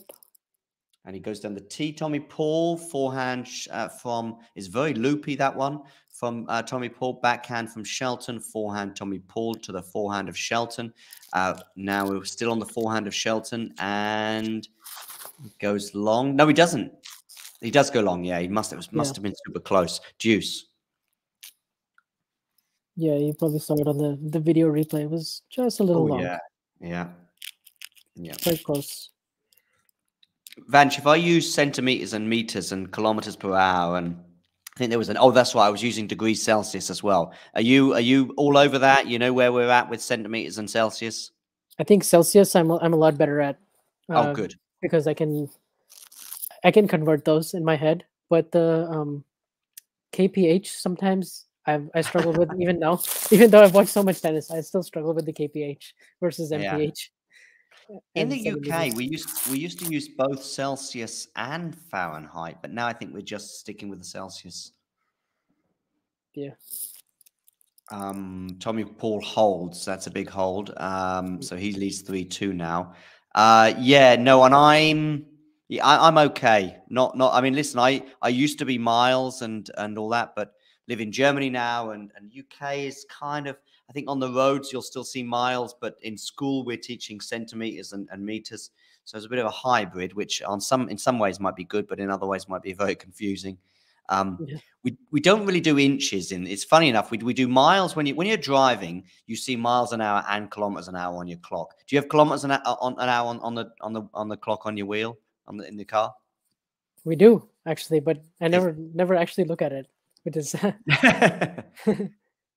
It looks like Azarenka there warming up. She's obviously not in action today, but she was. What did you think about her win against Pegula yesterday? I was very, very pleasantly surprised. I was not expecting a 6-4, 6-1 scoreline. Certainly not. No. Scoreline a little deceiving. I didn't think it was that. It was a lot closer than that, I thought. Yeah, and the first set, from what I know, was very, very competitive, and I really thought Pegula was. I didn't think she was at her best, but she was certainly close to it. And Azarenka really stepped up and, went up 3-love, and I think sort of really took some air out of that match for Pegula, because Pegula has been more or less pretty much cruising in this tournament, besides the first set against Krejcikova, where she was really pushed. But I thought Azarenka played such a smart match. Like, I was watching the highlights. I mean, she was changing the trajectory of her shots quite a bit, and very, very smartly, like looping some, keeping others really, really low. She's got a great backhand herself. She can really redirect pace with it beautifully. She was serving better than she has in some moments the past year, and she just seemed really confident, like out there. She seems fitter than she was last year for sure. And I thought Pegula her body language was a little bit surprising to me. She's usually, a lot cooler and even keeled and looks composed but confident out there. But I felt like she was just slugging the shoulders a little bit, just getting a little bit down on herself. Wasn't really quite the same. Maybe the fact that it was a quarterfinal, maybe, and it wasn't Pegula, it wasn't Barty or Swiatek this time, and she felt like she was the heavy favorite going in. Maybe that carried a little bit more expectations. I also thought maybe she was a little bit resigned in the second set. Maybe I'm being a little harsh, but I certainly thought she's certainly not one to go away in these type of matches. So I thought, indeed, there is a little bit of a pattern emerging regarding quarterfinals now and Pegula, but I think 0 for 5, right? 0 for 5 in quarterfinals, and just won that one set against, was it Brady? It was Brady in 2021. Okay, but since then hasn't really won a set. Of course, there was that really tight one against Swiatek at the U.S. Open where they had like 5 breaks each in the second set. Yep. The performance from Pegula wasn't that bad, and I'm not necessarily attributing it to any anxiety either, and I don't think Ghibli is here, but I do think that she was showing a lot of signs of frustration, which she doesn't very often do, even in defeat, and she was lamenting, I think, the court speed. Oh yeah, there's that, because I think she's played most of her matches in the day, and Azarenka's played. And Sydney, I think, was quite quick where she was before, where she demolished that's interesting. Swiatek. So yeah, I think, and also this was indoors, and when it was indoors and against Iga, the court was quite fast. I think it was a lot slower here, potentially, but I don't think she was using that as an excuse. But maybe she No. just had some trouble getting used to the conditions, and it can happen in a match like that. Um, The funny thing about the Sydney one was, and I'm not talking about the conditions as such here, I'm talking about it from a TV viewing perspective, as we see a break point for Tommy Paul, was that actually it's very difficult to tell that the Sydney one was indoors because there was so much daylight coming through the roof, if you like. huh. So it was Yeah. it was indoors, I think, but it was deceptively indoors, if you like. Anyway, we've got a Yeah. break point here for Tommy Paul, 30-40 on the Ben Shelton serve. Where you're going to go with this down the tee, but you're wide on the first serve. We see that excellent moment when it bounces and then you see it go fly up and then just appears on the TV screen. Anyway, 30-40 second serve, Ben Shelton. How's your nerve? Not bad. It's in at least, and it's in and it's kicky enough to cause Paul problems, and it's deuce. Yeah. You really got to get that ball jump up on these courts, especially in the day, because Paul can take the backhand early and he's comfortable shortening his swing. He has a pretty compact one on the backhand. The forehand one is a little bit longer and sometimes can be a little bit wild, but he's been hitting some good forehands in this match, particularly to avoid getting broken in the last game. As Ghibli says here, it's regarding De Minaur. It's very difficult to know if a player is nervy or lacking confidence when they're just getting tanked or getting Yeah. tonked. Sorry, it's you just don't. I mean, by the way, I could walk. I probably, because I know I'm going to lose without winning a point, I'd probably walk onto the court feeling fairly relaxed playing Novak. I mean, I'd be very excited, of course, but if I was, even if it was just on a court at my local, my aim would be to win a point. And over 2 sets, because he's obviously winning in straight sets, I might win a point. I might do. And I know you're a high level than me, Vanch, because you obviously played a bit. Who is it? I always forget the guy's name who you played when he was on Emilio our. Nava? Yeah, exactly. Yeah. So yeah. So I don't expect myself to win a game against any player in the top few hundred really. As Shelton puts the ball wide, it's a break for Tommy Paul, 4-2, the first break of the match. It's a long way back right now for Ben Shelton, a set and a break down. Yeah, and maybe some of that is carryover from not converting those 2 break points in the last game. Although I don't Indeed. think he did that much wrong. I mean, certainly No. that forehand was just a little bit long, but yeah, he's had some maybe sort of half chances if you like, but I think Paul has been a little bit more steady and probably deserves this 7 break lead right now. My philosophy, if I was to play any player in the top 200, but as we're talking about Novak, we'll stick with him, would just be to hit every ball as hard and as close to the line as possible. I mean, these are the balls I'm getting a racket on, by the way. And by the way, he's. I also think there's an interesting point as well. Does he know how bad I am when we take to the court? Because if he doesn't, he could double fault on the first point. And then it's mission accomplished. Because if he doesn't know, if he knows, then he's just going to get every serve in basically, and you're going to be in trouble therefore. But if he has no idea, he could double fault in the first point. But I'm also redlining my returns, probably on the second serve, where I'm actually going to hopefully get a racket on it. I may even have to try and anticipate as well a bit. And yeah, and therefore, you give me 50 serves, 25, let's say 20-second serves. Yeah, I might do. I might get a point. I might get lucky. I might get a net cord, a la Rublev or a la Andy Murray. By the way, we've got a new expression on the show that Jack was using. He said he loved Andy Murray's net cord approach. So he had a few lucky chords. What did you think of the Andy Murray one? Because when you were talking about the time zone, I was thinking to myself, you might well have gone to bed some nights and woken up and Andy Murray was still playing. Yeah, I was able to catch the match against Berrettini, where he Okay. won the first 2 sets, and then he found himself in a war, and then saved the match point and went on to win with that net cord and the super tiebreak. And I thought, oh wow, beating Berrettini is I thought he definitely would have a great chance against Kokonakis, and then I was not expecting that comeback from that position. I mean, that was just absurd. No. The man just has such a big heart and such a big amount of fight and drive at this stage and physically as well. I think it really shows that he put in the work in the off season. And I know he didn't go all the way and he tired himself out and he couldn't, and he had to get his I think it was blisters drained, so he didn't really sleep very well after the Kokonakis match. I think he only slept for like 3 hours, and that And finished this at is on the 4:30 hands or in on the the feet, you know? on the feet. And it was Okay. about 8 of them, and he had to wake up and get them drained 3 hours Oh, later, which sounds wow. disgusting. But Yeah. and the fact that he even won a set against RBA was so impressive, Yeah. given that I mean, he was toast in the start of that match, Yeah. really looked way out of it, and then Yeah. he still managed to make that one of the most compelling matches of the tournament, and that was a four Yeah. set loss. So I Yeah. think he can still. I think the main thing is that he's physically a lot stronger than he was at times Yeah. last year, and he's feeling better about his level. Obviously, had he put away Berrettini maybe a little bit easier, maybe he would have had more left in that third round and potentially pushed it to 5 or maybe even 1. We'll never know.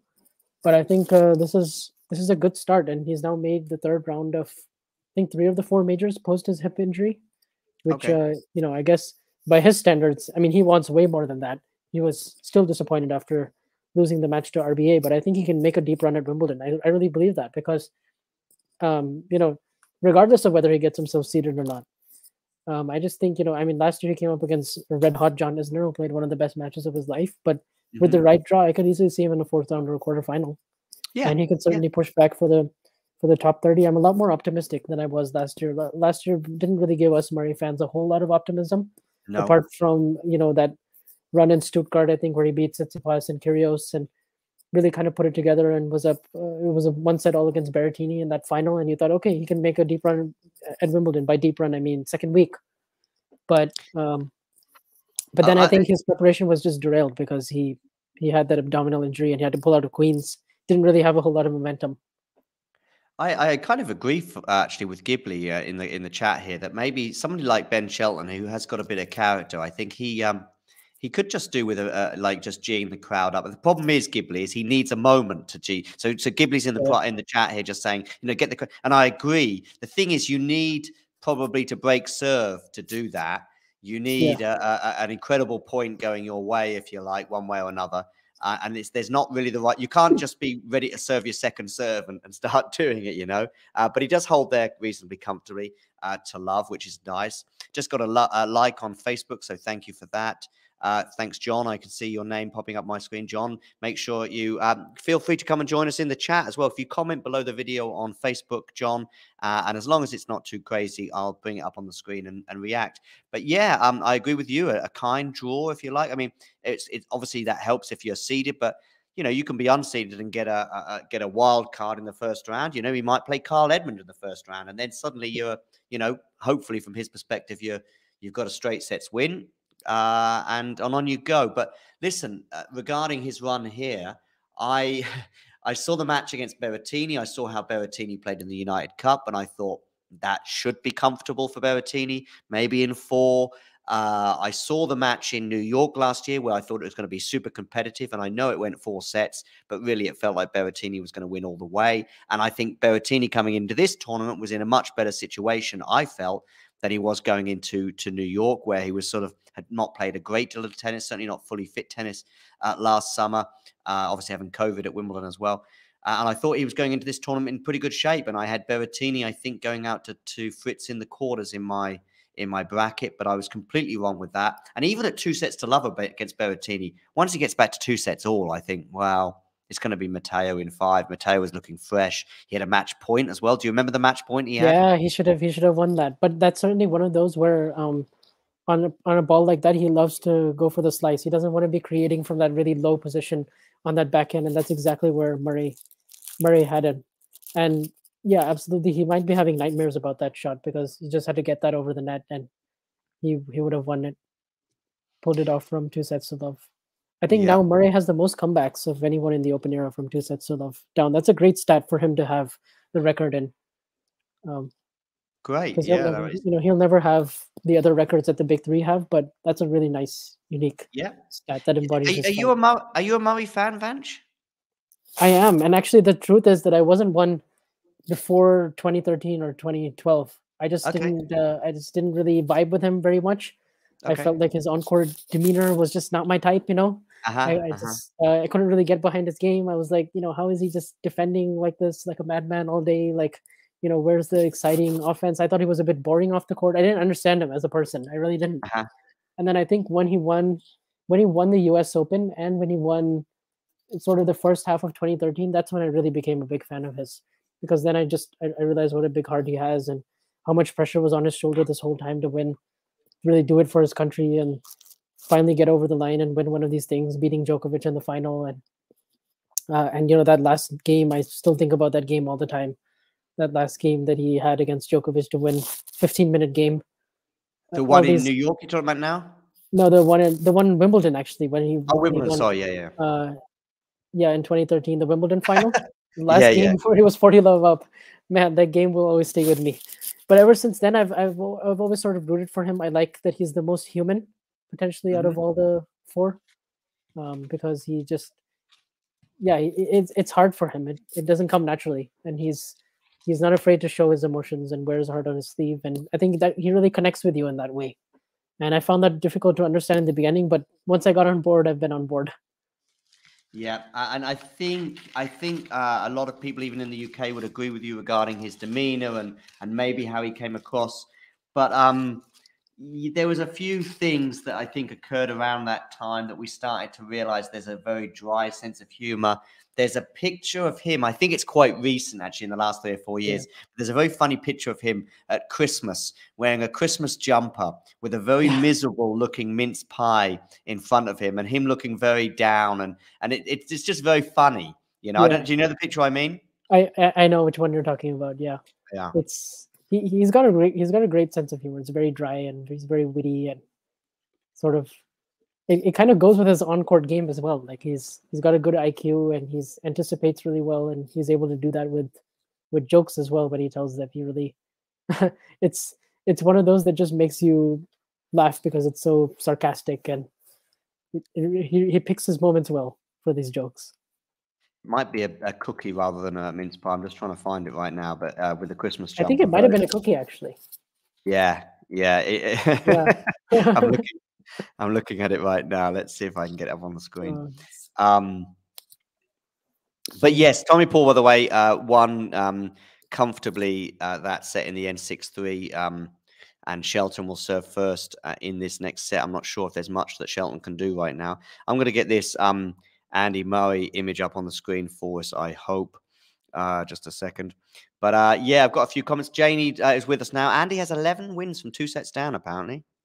Yep, that's the most in the open era.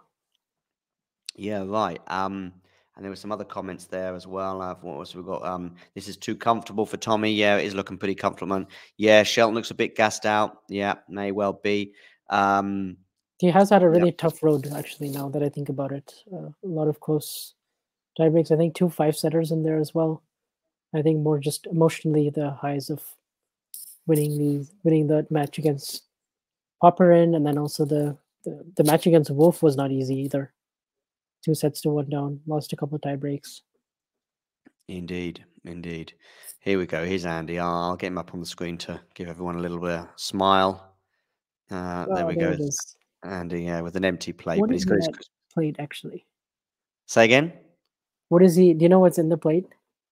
It's actually empty, I think. There Oh, may okay, be yeah, some it doesn't crumbs say on there. anything. Yeah, I think there could be a few crumbs on there. But Yeah. it looks like a British home to me as well, which I think just adds to the amusement. I think Mhm. that was in. Oh, it was quite a while ago, 2014. So it was Yeah. pre-hip operation anyway, long before the hip operation. Okay, Shelton, is there any way back for him? Do you think? Um, I think he's gotta just build up some scoreboard pressure. Just keep keep applying consistent depth on his shots. He's kind of looks a bit flat right now. Like doesn't really have a whole lot of energy. Might be just spent. Hmm. So he's gotta like just fire himself up. Just play with that swagger that he was before. He still had that in the first set. I think once he lost that tiebreak, and once he didn't convert those break chances, he just looks a bit deflated. He's got to get that Mm, energy back. But yeah. it won't be easy. But if he can get it into another tiebreak, or he can hold here to start and not get broken right away in the third, he'll certainly have a chance or two, and he's got to just take it. For those of you just tuning in, there was a really key moment in the first set. Sorry, in the second set, where Shelton has a couple of break points, doesn't take them, but I think really Tommy Paul saved them rather than that. And Yeah. then the next game, Shelton is broken. And here we are, pretty much 2 sets to love down. By the way, so he's from Florida, is he? Shelton? Yep. I can see this comment from Ghibli, and I get the maths behind it, so to speak, or the logic behind it, but I don't think it's quite as simple as that. I mean, you might get an Aussie playing a guy from Finland, and you would think, oh, an Aussie's going to be, it doesn't always work out that way. That your body can handle the heat better. I mean, I saw Rafa really struggling, for example, a year ago against Chapo, and all sorts of factors, time on court, how many kilometers you've had to run, even that day, and what you've been consuming, of course, can all factor in. And I mean, I know people from Southern Europe that struggle more with the heat than I do, for example, and I'm from the UK, and the other way around, Yeah. So it's not always as simple as just, oh, he grew up in Florida, so therefore he should be used to it. Yeah. But I think training in Florida is certainly one of the best places because you get at least used to the humidity, which I think come the Miami Open or even New York in the summer I mean, and those other tournaments. Urquhart sort of, I know he does a lot of training blocks out Yeah. there, and I know he did so ahead of Indian Wells, I'm guessing. Was it Indian Wells or Miami he won? Miami. Miami he won, yeah. So, I mean, Miami, of course, is in Florida, so that Yeah. would make sense. But yeah, I think it can make a difference, and a lot of us as well look at Americans in the US and Australians in Australia. But also, if you have a good training block there, I think that can help too. Yeah. I know that Andy certainly went to Florida near that Miami area and trained there hard for 2 or 3 weeks this off season, and he felt a lot better about his physical condition. What do you think about this, Fanch? I'm a fan, although I don't think it'll happen because there's too many dollars at stake. I'm a fan of thinning the calendar a little bit. As in, like, let's say one Masters tournament less a year. What else would I be a fan of? One or two less team events. Maybe not less team events, but less frequent. I'd be a big fan of making the Laver Cup, for example, every 2 years. I'd Yeah. also be a fan of making the Davis Cup potentially every 2 years, for example, and so on, or stretch it out over a 2-year period. And of course, one or two 250s and 500s, just because I don't want to see Alcaraz, who's 19 years old, going, do you know what? I'm not going to play Rome because I want to be better prepared for the French. I also don't want to see Alcaraz injured as often as perhaps he is. Holger Rune are the same. And I just want to see the absolute best athletes in the world performing at their highest a bit more often, whether they be 35 or 36 like Rafa and Novak, or whether they be 18, 19 like Holger and Carlos. Yeah. I certainly would want a longer off season. I would want, Yep. at least for the top players, I think end of October, that should be it. I Yep. don't need anything in November or December. Yep. And I think I mean that's mostly for top players. You can still have challengers and ITFs and Yep. all those Definitely. tournaments happening in November and December. Yep. And you certainly usually normally on the schedule we have Shanghai and Paris Masters after the US Open as for Masters tournaments, and then you have the World Tour finals. Yep. Yeah, I mean I think we've already gotten rid of Shanghai, but instead we've just replaced that with a lot of other 250s and 500s and a lot of other, and I think the whole Davis Cup thing, the timing of the year, it's Yep. just 5 or 6 weeks before the United Cup. It's a bit too much. Like I Yep. definitely think if you have United Cup one year, you can have the Davis Cup every 2 years. It's very tricky because Yep. the Davis Cup has like the history, Yeah. but then the United Cup has the points, and obviously there's wackiness like we saw this year with the format and 18 teams instead of 16, and you have all these scenarios and traveling and jet lag, and you have all these you know still unfairnesses with the teams and the selections. And I thought it was just so much tennis to start the year. Like it was just Yeah. a crazy amount where you had so many matches that weren't even top billing, but they were just playing them anyway because they were playing five rubbers. And the mixed You're doubles, which was the main reason why the United Cup, that was the main selling point, and that wasn't even the deciding match, which I felt like you're they could you're have already sorry, you're already copied it seeing from Hopper with Cup. the United Cup as well. Yeah, I agree with all of those comments. I mean, probably one thing. First of all, I think we touched on this before on a previous stream before, but yeah, having 18 and have 16 there, that would, in that tournament alone, you'd have a couple of less matches, and it would be a little bit more competitive, and the maths would work better. But yeah, perhaps having 3 people on a team maybe playing around with when the doubles, if you do stick with 5, have the doubles match as the third match, if you like. You also we're already seeing in its first year, but it may get worse in latter years. You may see players just going, you know what, I think I'd rather play Adelaide 250 2 weeks before because I might get more matches there, or it might suit me better than playing the United Cup, where of course you've got to fly around a bit potentially as well. Playing in 3 different parts of Australia potentially, or whatever. So, or a couple of parts. I don't know. I think there's a lot to work on. And yeah, but just back to my point initially, just a bit less tennis, in my opinion, would be certainly at the top level, as you say. I think keep up the challenge and stuff. I probably wouldn't go back as far as October. I don't mind it going into November a little bit. And I know people, I'm waiting for someone in the chat to say, by the way, don't forget, you'll just get more people playing exhibitions and stuff. Maybe, but we already see Rafa and Novak being careful with their exhibitions, and even players like Alcaraz, who played in an exhibition, he's using that as a way to get back to fitness. Players, I'm okay with that. It's almost like a friendly, and like if you want in soccer parlance. But you may get back to the United Cup. You may get I think it more. depends on how you treat that exhibition. Like there were some exhibitions during the month of December where they were really going all out. It was like, you had like top players like Sabalenka, Djokovic, Felix, all these other players. They were playing like that.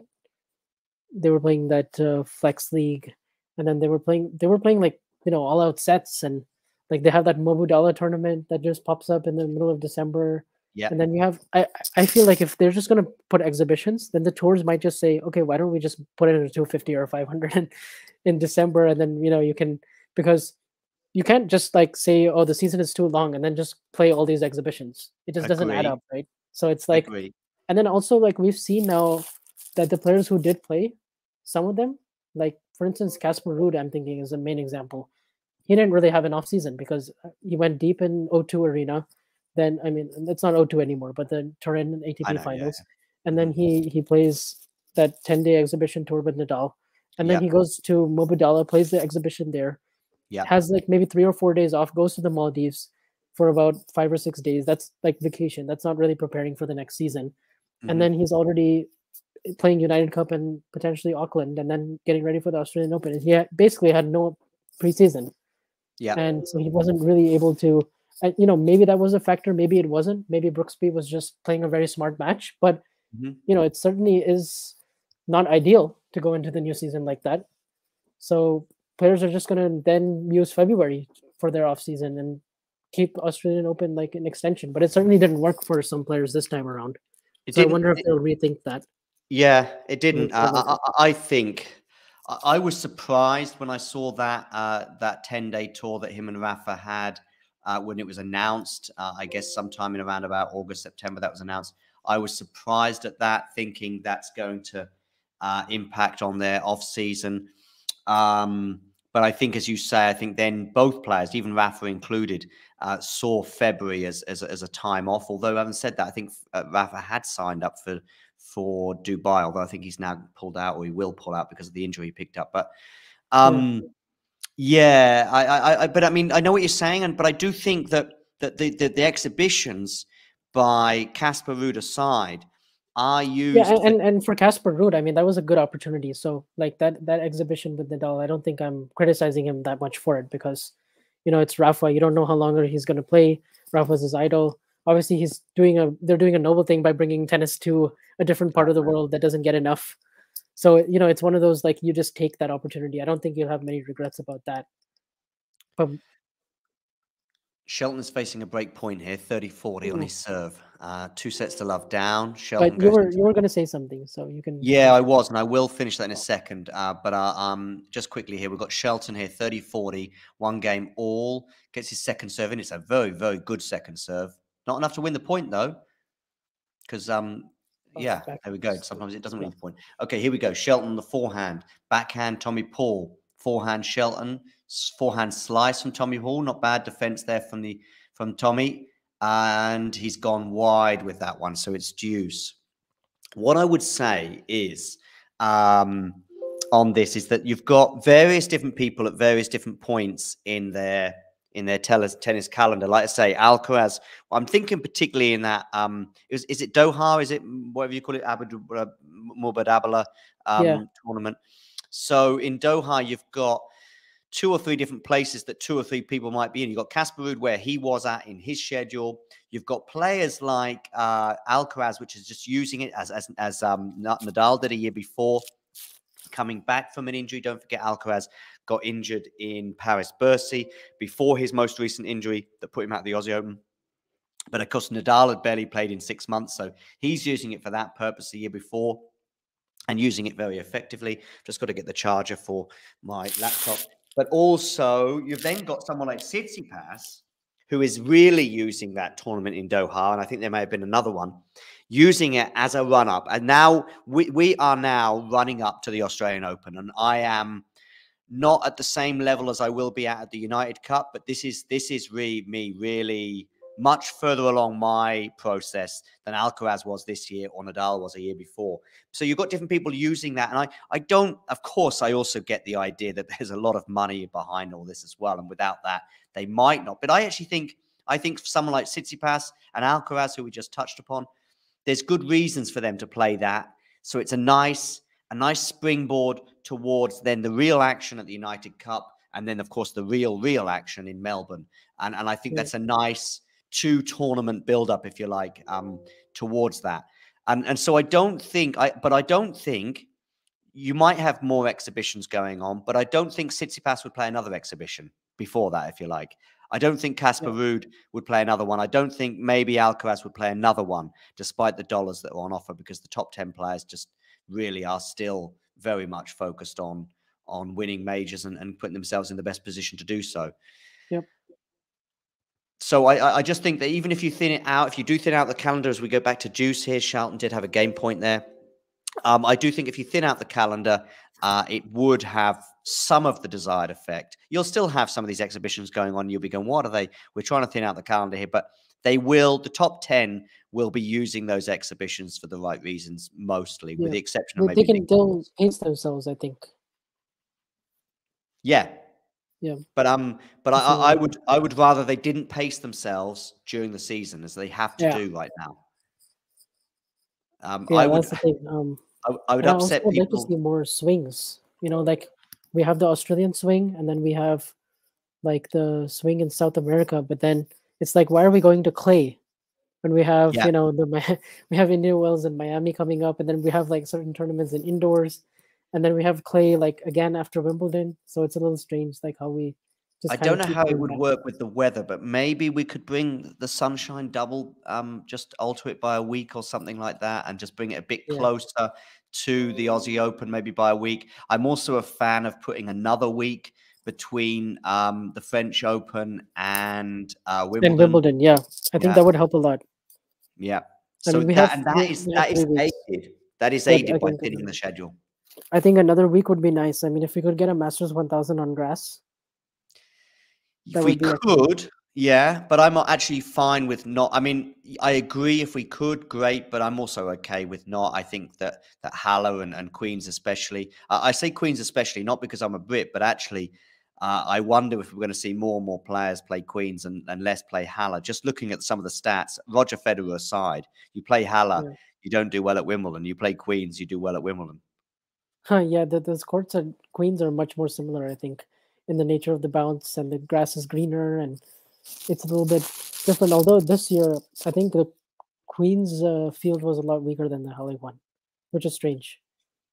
Sometimes it just goes both Halle ways. Sometimes, like I think Halle does a good job of like giving players really good contracts and appearance fees, and then that kind of helps the draw get a little bit more stacked. And sometimes Queens maybe not as. But it kind of varies. Like before, Queens was stacked, and Halle was the one that didn't have most top 10 players. And last couple of years, I think that's changed now. Shelton saves a break point with an ace. That's his third break point he's faced in this game, with a 215 km/h serve. I'm going to say 215 km an hour is 135 miles an hour. Let's have a quick look. 215. You're very close. I would think that was a 134. You're right on the money. Wow. So there you go. 1, 2, and let's have a quick look. Yeah. Yeah, 130. Well, 133.6. But yeah. Oh, that was a bit Yeah. lucky. Oh, that's not lucky though. That's excellent from Tommy Paul there with a nice Yeah. little dink at the net that I was suggesting maybe he could have done. I think it was in the first set or maybe the second. Yeah. Tommy is a great So athlete, especially on the run. He can really dig out these type of shots, and he stays so low when he does it. It's quite good to watch. He's got really good hands. yep, indeed he has, and he showed them to full effect there. And he's brought up another break point here. His fourth one of the game. Shelton there on the first serve. I don't know if that clipped the net or if it went long, but anyway, here we go. Break point number 4. Tommy Shelton serving. Tommy Shelton, he saves it there with an unreturnable. Ben Shelton does. So it's deuce again. 6-1 of the game. Mixing up the names. If I mix up the nationalities, it's no problem in this one, but mixing up the names can be costly.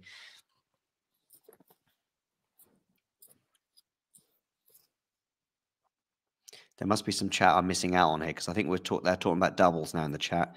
Anyway, I'd love to see a 1,000 and get rid of Monte Carlo, but we all know why that won't happen. Yes, I think we do. By the way, I know what I was going to say. I'm going to upset the people of North America and in particular Cincinnati. That would be the one that I would lose because I'm trying to thin out the calendar. I don't know if we need 2 1,000s happening back to back. I like the sunshine double thing. It's a thing in tennis, so that's kind of Yeah, nice. And I I don't don't want want to to mess lose. with Indian Wells in Miami. I No, like that time of the year a of lot. course not. And I get that. I like the views from the TV that I see of Monte Carlo. Yeah, But yes, we do have 3 1,000s on clay in the build up to and then I guess if you listen, a lot of these things, as Ghibli suggests, won't happen. But if you were I to think it lose will Monte probably be Carlo, the one at the end of the year for me. Like, I think if we get rid of either one of Shanghai or Paris yeah. permanently, Well, Shanghai pretty much has for now gone. yeah. Just looking at Donna Vekic in her press conference, looking pretty down after that I quarterfinal like the defeat. idea of having 8 Masters 1000s. I don't know who came up with 9. Okay, yeah, Like, let's like an odd yeah.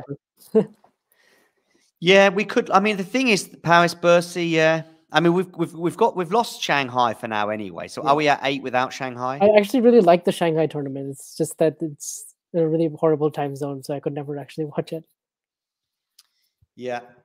Um, Um, but as I say, I'd be fine with yeah. 6. To be honest, I'd be fine with 6 Masters 1000s. Mm. 4 slams. Sunshine double. Also, of course, if we were to lose Monte Carlo, it might be able to give us a chance to go to Latin America for a clay court swing of some sort. If we got the Sunshine double a week before, maybe, and then after that we followed it up with some tournaments in Latin America. Then we came to Europe. Actually, maybe, And yeah. Maybe take out one of the ones on clay and add one on grass instead.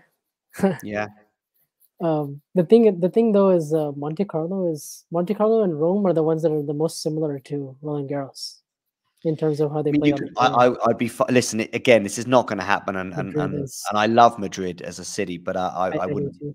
Yeah, but if we three clay court 1000s. But then I guess many people will say, well, you've only got 1 slam on clay, so we have three 1000s perhaps. But Yeah. Argentina should have a Masters. I mean, Jane wants a 1000 on grass. She wants a Masters in Argentina. I think you're increasing the calendar, Jane. You're not reducing it. But as Ghibli says, that was a big hold there from Shelton, bearing in mind how many break Yeah. points he held.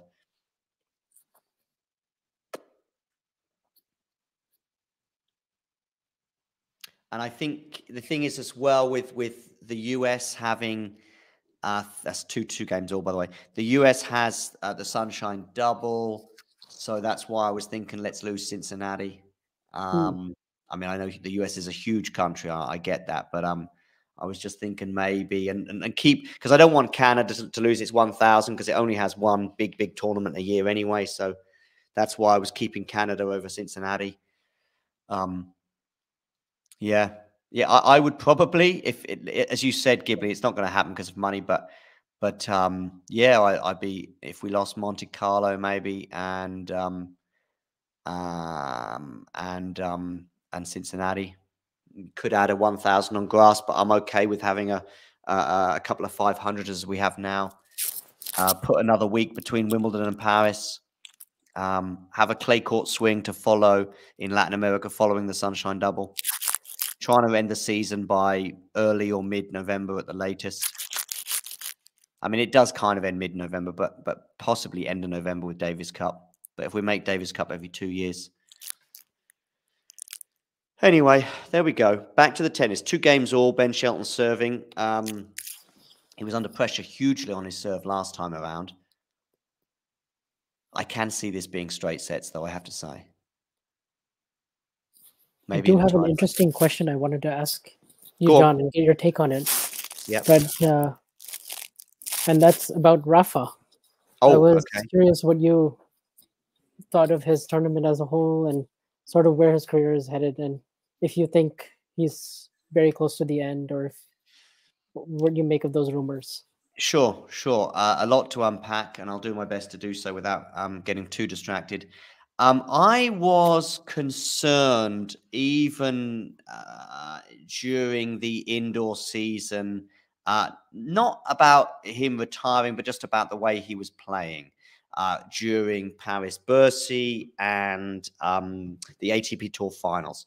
Many people that will want to come to his defense, if you like, in terms of that, they'll say 2 things. First of all, his indoor record is not great. He's only won 1 tournament, but he does okay.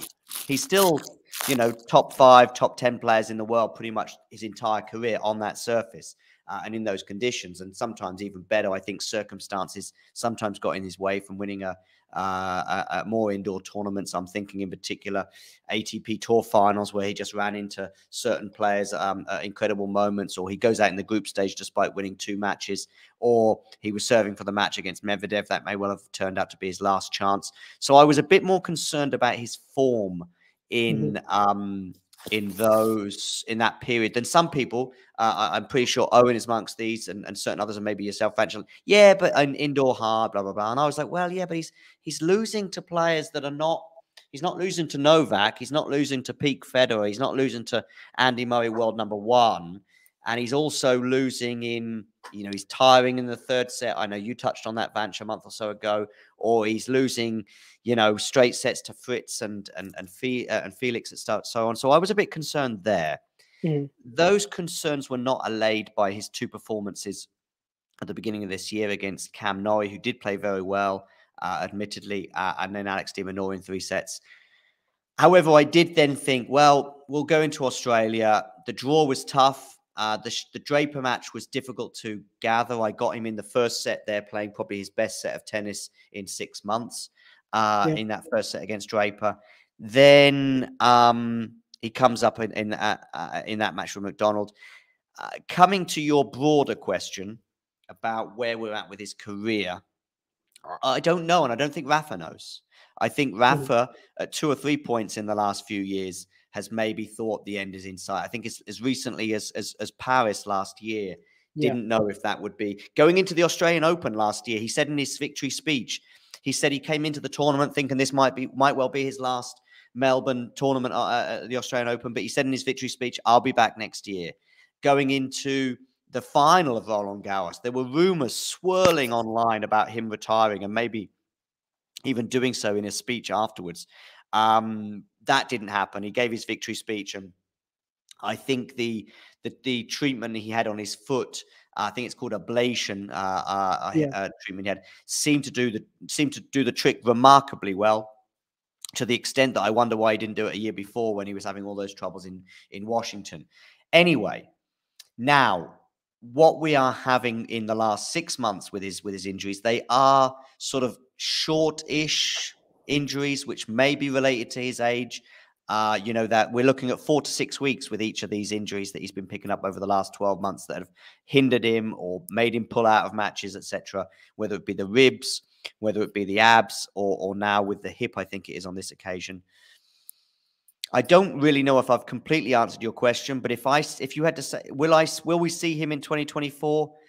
Percentages, yes, I would say so. But I think Rafa doesn't know, so it's really difficult to answer. I think it depends on how the clay court season goes. I think he probably should not come back until Monte Carlo. Agree. And then just, go through the entire swing and just take it a match at a time, see how Monte Carlo Barcelona, Madrid, Rome, all these tournaments go, and then I think if he wins Paris, he's not going to want to retire at that point. No No. way. He's going to want to keep it going and you know see how far it can take him. But I Yeah. was surprised that he even played the indoor season last year because he just had his baby. He had he had the abdominal injury. He had just he had just watched Federer retire, and I just thought Hmm. you know maybe he was just trying to get some momentum, trying to get back to the life on tour and just play some matches. But I wonder what would have happened in Australia had he not played Paris and virtual Maybe. quarters. It just I do set out the think rest that of the year. Rafa knows his body well enough as well by now that he Yeah. must have been feeling really good. Because I know that he probably played on, maybe rushed things a bit with Wimbledon, but especially the US Open. Basically, if that was the indoor season in September, if you like, or if that was how he was feeling going into the indoor, he would not have played the indoor season. Do you know what I'm talking about? Mm. I think he was keen to play Canada, pulled out of that relatively late on, apologized for it. I think they'd even sent him some balls over from Montreal to practice with, which he was using in Manacor. Mm. But then he pulls out of that. Okay, that makes sense. He's obviously had the ab injury that he had at Wimbledon. Didn't he Um, re-aggravate the ab a he week did. before the tournament? He did, and that's exactly what I'm saying. So I'm telling you now, if that was not a major happening in September last year, we wouldn't have Yeah. seen him in probably until about October, November. Yeah, I agree. But therefore, he would not have been feeling in a similar condition. I don't think he was rushing back for that indoor Mm. season. I think he just felt great. He just felt Yeah. like, at least physically, he felt good, and he felt Yeah. like maybe have a couple of competitive matches. You never know how far I might go. He beats Tommy. He was looking good for a set and a half against Tommy Paul in Paris Bercy. Another couple of matches there, blah, blah, blah. So I know exactly what you mean. I know that Gil Gross, for example, was saying he didn't think he'd see him in the indoor season. I just think if he feels great, then he wants to play. Yeah. But we also remember what Federer did in 2016 and took off that second half of the season, basically, to prepare himself for 2017, and he reaped the rewards for it. Yeah. Yeah. I mean, at the time, I liked that he was playing Paris and London. And I thought, why not? If he's healthy, why not give it a go? But now that I'm sort of just looking back at it through that lens, I'm like, yeah, maybe. But then I also understand, maybe there was also a chance for number one. I know he doesn't Yeah. really care that much about rankings and all that at this point in his career, Mm. but he was certainly in with a chance, and he had a very good first half of the year. And you're right. If he beats Tommy Paul there, you never know. Maybe he goes to the quarters, semis. Maybe he wins one more match at the ATP finals. Yeah. He did end his season with a win. Granted, it was a dead rubber, but Yeah, and I thought that was a little bit important for both players in a way. I thought it's still Casper Ruud showing his limitations, and I thought it was quite an important win for Rafa. But anyway, back to the match here, 3-3. So we're pretty tense in terms of where we're at with this match. Bearing in mind, Tommy Paul won the first 2 sets. We've got a smash here for. Oh, did you see that smash yes, I did. from Shelton? Basically, a horrible, horrible smash. In all Yeah. senses, it was a tricky one. It was lofted up really high. I do think there's the longer you wait for the ball to fall, the more the anxiety and the concentration is important. And he completely mishit it, and it goes long. So it's a break point again for Tommy Paul. I say again, and I'm guessing Ghibli's slightly ahead of me because he suggested there's a break here, and I'm guessing you've seen it too. Yeah, he goes into the net on the backhand side again. Yeah, it's that same shot again. Yeah. It's the same shot that cost him in the tiebreak at the end of the first set. We've seen a few backhands into the net, and Tommy Paul leads 4-3 with a break. Ghibli suggesting game over, quite possibly. I I must think say so as that the well. first set, to some extent, but the second set especially, made it feel that way. Mind you, I've seen so many tennis matches before where I thought game over and ended up being very, very different, and none more so than in Melbourne in that final a year ago. Yeah. Oh, well, there's some fun and games going on back outside there. Well, I've got a couple of. Don't know if you're looking at the same thing. I've seen a couple of people dressed up in bird outfits, penguin outfits. Oh It looks yeah, like. they were showing that in the previous Saint They events, I must be think. pretty hot. Yeah. Yeah, but Ghibli, they're suggesting game over. Yeah, it would be very, very difficult to imagine a Shelton win from here. And Tommy Paul looks like he's headed towards the semi-final where he'll play Andrei Rublev or Novak Djokovic. Yeah, it has been a bit flat. I agree. Ghibli, it's been a bit. That's what we've been talking about. So many other things. I see Andrei Rublev here warming up. He's going to have to bring his A game and just hope that Novak has an off day. We'll see how that pans out. I don't know. I've got a decision to make. Shall I go to the gym or not? I'm feeling very lazy. Are you a gym guy, Vanch? I try to go at least 2 or 3 times a week, but I recently I haven't haven't been been. since the Aussie Open started. Yeah, recently I haven't been very good about it either. 15 love, Tommy Paul. Forehand Huh. wins in this set, just one from Shelton. Indeed, Ghibli, we did touch on it. I think probably in the first set, probably before you joined us, we were talking about that matchup. Yeah. But at least him having one of their 3 wins recently. But the problem is, I also saw their match in Turin. But maybe I'm forgetting just how close that first set was. As you said, Vanch, he did sort of lose his cool about, I think it was about deuce and 4-all or something like that. And he just had a meltdown and ended up losing that first set. And then I think he lost the second set, maybe 6-1. Yeah. Yeah, he certainly can't afford to have that kind of meltdown and loss of concentration today, especially if Novak plays like he has done in the last round or so. Even against Dimitrov, I thought Novak looked pretty good, actually, to be honest with you. Yeah, he did. Yeah, that was a classic Djokovic Dimitrov match. That one. Yeah.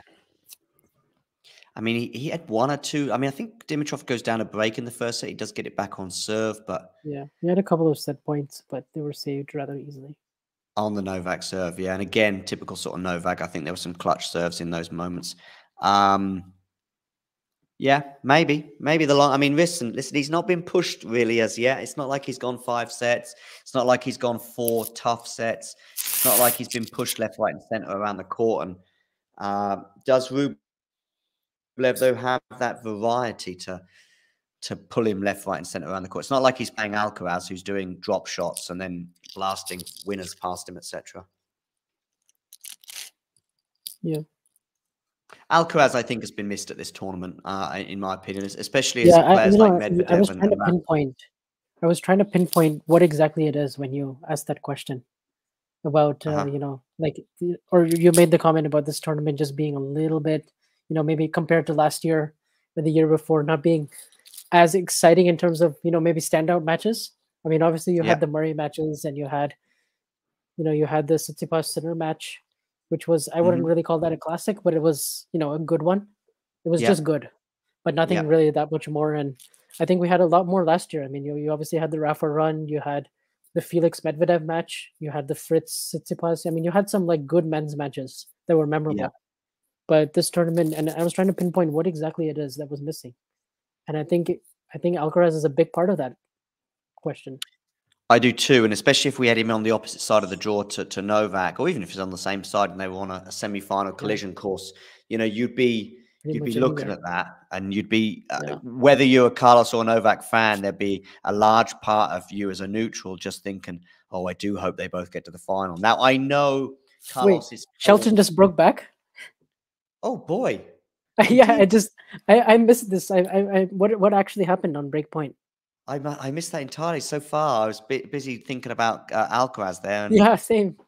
yeah, and it was such a. The thing is, this match has been a bit flat, as people said. So I switched off, and so Shelton's broke back. I was just writing off not just this set, but of course the match. And here we go. We're back on serve. 15 love, Tommy. Love 15, I should say. Look, I'm all flustered now. Is that a Yeah, double fault from someone let Shelton? us It is know in as the well. comments what happened on the breakpoint. It's because I was watching that maybe Novak's hamstring. I was thinking, hang on, we've got a new comment. Yeah, This tournament needs Steph to take down Novak in a 5-set final with a top display to make it memorable. Paul was Paul was useless to get broken, is what Ghibli suggests, and that's all the insight we can give you on talking tennis right now. We just got a like on Facebook. I'm not quite sure why, but we did, and it is 15-30 because Tommy Paul fails with a passing shot there, 4-all in this set, but it was a break to the good for Tommy Paul. He was 4-3 up. They had a changeover, of course, at 4-3. I started to relax, thinking this game's set and much, and then I probably still wouldn't have even maybe barely noticed if you went and said, "Hang on a second." It probably was probably without dropping a point as well. Anyone in the live chat, if you want to tell us exactly how Ben Shelton managed to get back on serve, let us know. Let's see how this point turns out, though, because he might get broken again yet. We'll see. Backhand from Tommy Paul. Forehand into the net. This time it's on the forehand side, and we've got 2 break points for Tommy Paul. So this match game on again might be short-lived. We'll see. Yeah, I just think that Carlos was maybe a little bit off form and off color after New York, and obviously picking up the injury in Paris-Bercy. So there's no guarantees that he would have played this tournament and set the tournament alight in so many ways like he did in New York. But there would have been that hope. And the further he went in the tournament, the more you'd be thinking, hang on a second, him and Novak in the final will be pretty tasty. Yeah, and my understanding was he had recovered from the ab injury, and he hurt himself in practice trying to chase a ball. Yeah. But was it the ab again he agitated? I think it was the leg this time. Yes, right? a leg injury. Yeah, true. So yeah, completely different injury. But it looks like he's back on the court again. He'll be back soon. Yeah. Playing in the South American clay.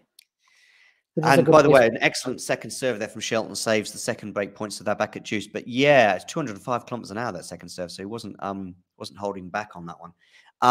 Yes, in terms of that, which just goes to show that it was probably touch and go for Australia, and you know, a mature decision, you may say, to not play.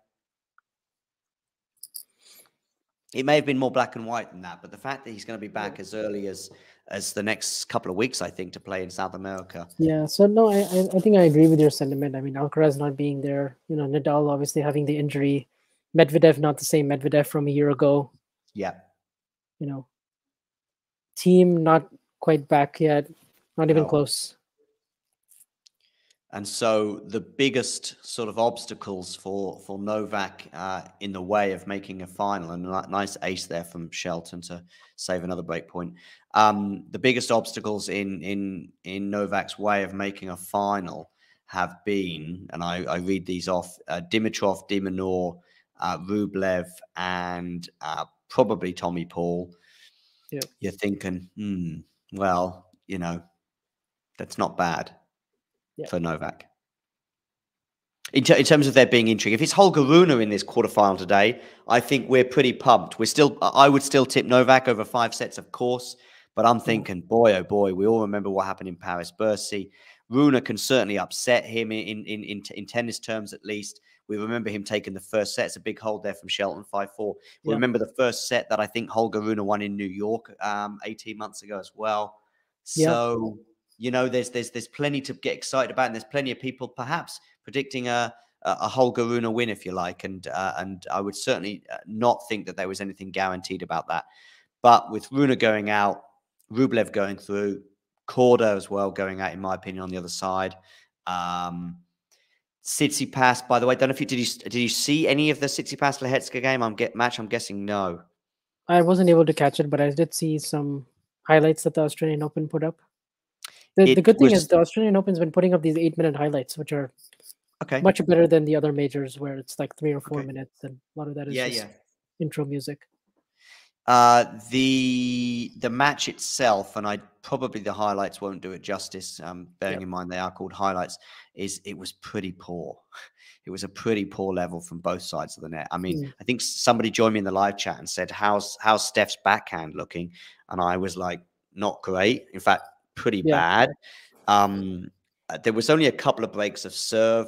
He was really good in I think it was the second set tie break. He was really good in the tie break.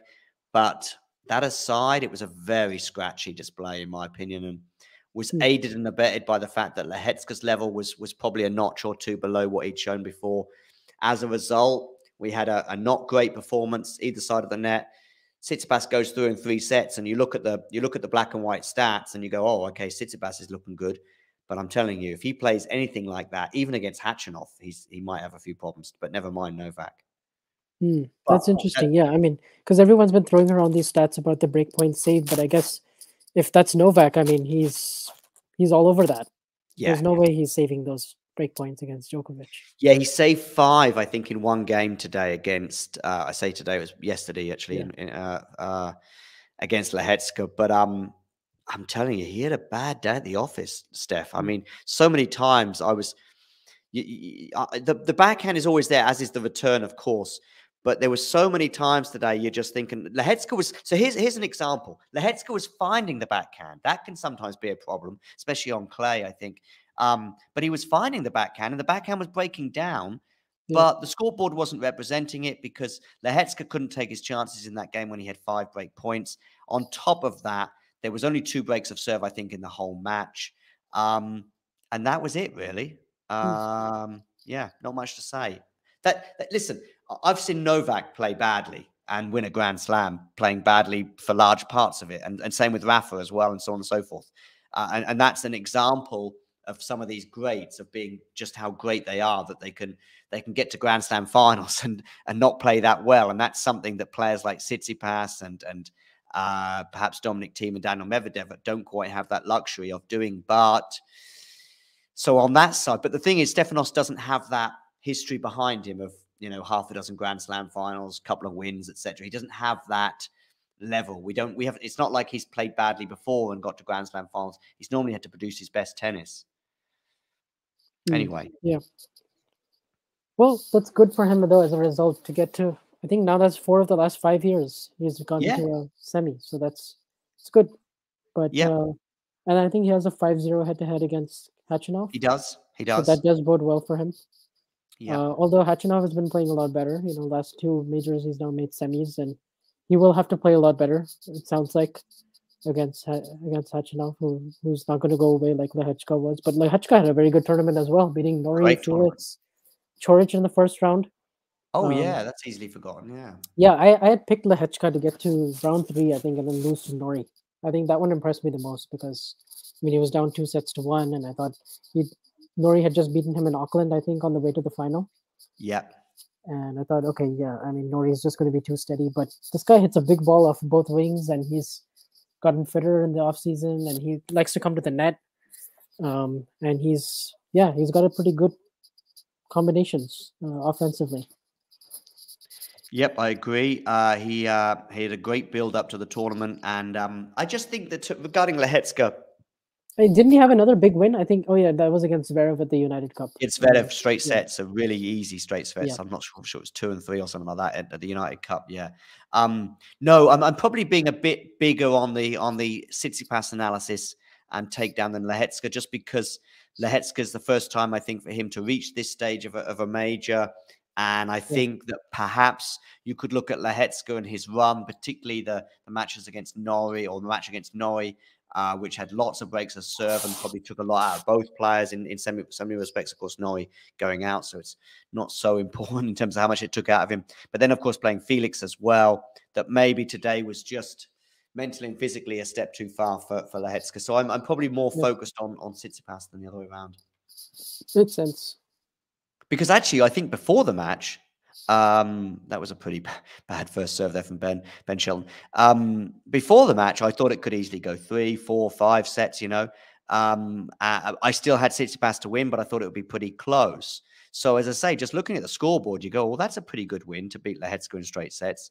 But I think neither brought their A level Mm. today, and I think if Lehetska had done so, he may well have. Well, in fact, I'm sure he would have pushed things a lot closer. Shelton there, 40 love, and it's game to love, so it's 6-5. Very different feel to this match. Well, not very different feel. A different feel to this match to where we were at 10 minutes ago when Tommy Paul was up a break with 4-3. But now Yeah, it's Tommy Paul serving to stay in this set. So things could get very interesting. yeah, they certainly could. I think, yeah. I mean, Tommy Paul had to have been feeling a little bit nervous, 2 holes away from his first ever major semifinal. He'd never been past the fourth round, I think. Yeah, indeed. Indeed. Oh, and it seems like he was 30 love up in that game that he got broken. 4-3, 30 love. Oh, wow. And And then we he must have lost missed quite a for bit. yeah, we were just talking. I didn't see anything in that game because No, me neither. I was missing Alcaraz so much. Yeah. Yeah, because we're deep in an Alcaraz discussion. Those of you just tuning in, make sure you hit the like button, whether that be on YouTube, Facebook, or elsewhere. And if you are watching on YouTube, subscribe to the channel if you're new. I mean, things are really interesting now. I mean, listen, Yeah. just one breaker serve here, and Ben Shelton wins the set. And yeah, who knows? What do we think about Shelton physically? Pretty good, no? Yeah, I mean he's held up pretty well this tournament, and I think actually winning this set might give him some new life um, in this matchup, just because the adrenaline might just take over. I haven't seen any signs of him like cramping or physically struggling yet so far. So seems to be holding up.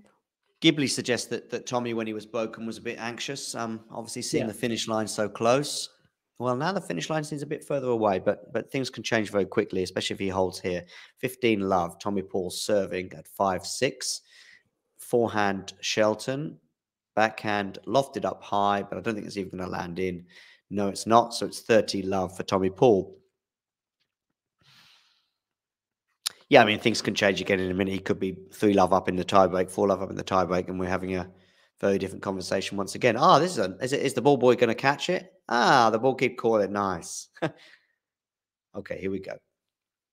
What happened? There was somebody who was saying something to me earlier about Stefanos Tsitsipas and a ball kid. I don't know if he ran into a ball kid today or something, but Oh, I think what happened is he was a bit angry oh, in that oh, in the third set, and he actually just like whacked the ball against the sideboard or okay. like in the corner, and the ball kid was pretty close actually. So Oh, I see. if he's not careful, I mean, he might have been defaulted.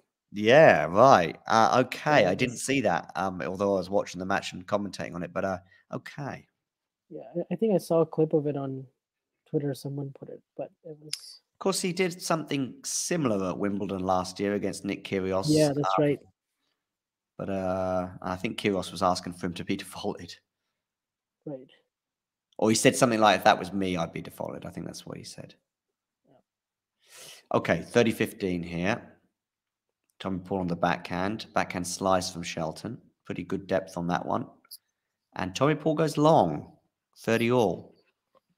Good depth there from Shelton on the slice, and I think it sort of kind of caused Tommy Paul to err, and we're at 30 all. So right now, as we speak, Shelton is 2 points away from winning this set, and Shelton has only broken once in the match so far, a couple of games ago when Tommy Paul had an advantage, but he could well get a second breaker serve in a relatively short space of time.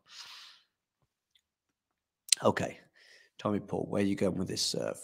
You are going down the tee. It's a pretty good serve. Oh, must have probably clipped the neck. I don't think it did go out. Unless my eyes deceive me. Where are you going with this one, Tommy? To the backhand of Shelton. Shelton, good shot that one there. Now on the backhand for Shelton. Forehand, Tommy Paul. Backhand to forehand exchange. This is the left and right handers now, but now on the forehand of Shelton. This is turning into a pretty significant rally at 30 all. Backhand slice from Shelton. Decent depth on that one. Wow, that's the longest rally we've had in this match. Ah, okay. Yeah, I'm in the midst of it right now. Some nice slices or reasonable slices from Shelton, but maybe the last one wasn't quite good enough. And yeah, how many shots was that? Oh, 25. There we 25. go. Yeah, we certainly didn't have many epic rallies in the first set. Yeah. You know, this is exactly the kind of match though that doesn't look awesome on TV, but when you're actually watching live, it's amazing Okay. Maybe because you like, can see just how hard they're hitting the ball yeah, Hatchinoff up Rude close. semi-final maybe last Right. year at the US Open. I was there live for that, and I thought it was quite exciting, but probably a lot of people watching at home less so. Went to 4 sets as Exactly. well. And Tommy Paul goes long. So we're now at deuce. That hatching off Rude match, by the way, had about a 50 plus shot rally, I think. I think it was on Yeah, set on the point as set well. point. Yeah, that's right.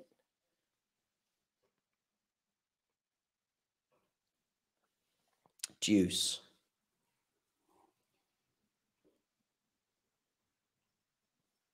Okay, where are you going with this one? Tommy, you are going wide, but it's a fault.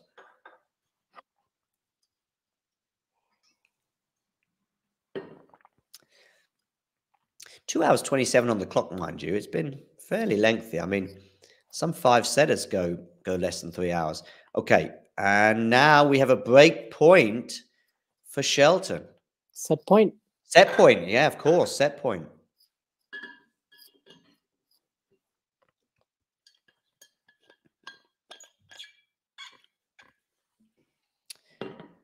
I think I've got a poll still running actually on YouTube to see who thinks going to win the match. Let me see how. Probably had a bit too long really to vote on this one, but still, it was 52-48 in terms of percentage for this one. Much closer than I would imagine. Wow, Okay, Tommy Paul on the forehand now. Both players on the forehand. Actually, it's Tommy Paul on the backhand. He goes long. It's done. Ben Shelton. wow. Cups is here. I'm certainly not going to the gym, and we're into a fourth set. How are you feeling energy-wise, Vance? Are you okay for a fourth set? I definitely am. Yeah, I was, Good. obviously starting to feel a little bit tired usually, but this is gotten exciting now. It was Yeah. just 4-3 30 love, and we were talking about how Alcaraz would have made this result so much better, and the next thing you know, we're going to a fourth set. Yeah, right. Yeah. I mean, if this goes 5, that would Yeah, be another. that might be a bit too much, but we'll see. Yeah, okay. But I'm also thinking it might be a bit too much for one player or the other if they were to go through the semi-final and play Novak. Tommy Paul, I remember him having back-to-back 5-setters in New York last year, and I think he may well have paid the price in his third round match. And I remember this tournament, he had Davidovich Fokina 5 sets, but the other matches were all less than 5. And I thought, okay, that should help him a bit, and that may explain why he's having a decent run here rather than going out any earlier than this stage. But yeah, let's see what's going on here. Ben here, Ben Shelton showing his inner Andy.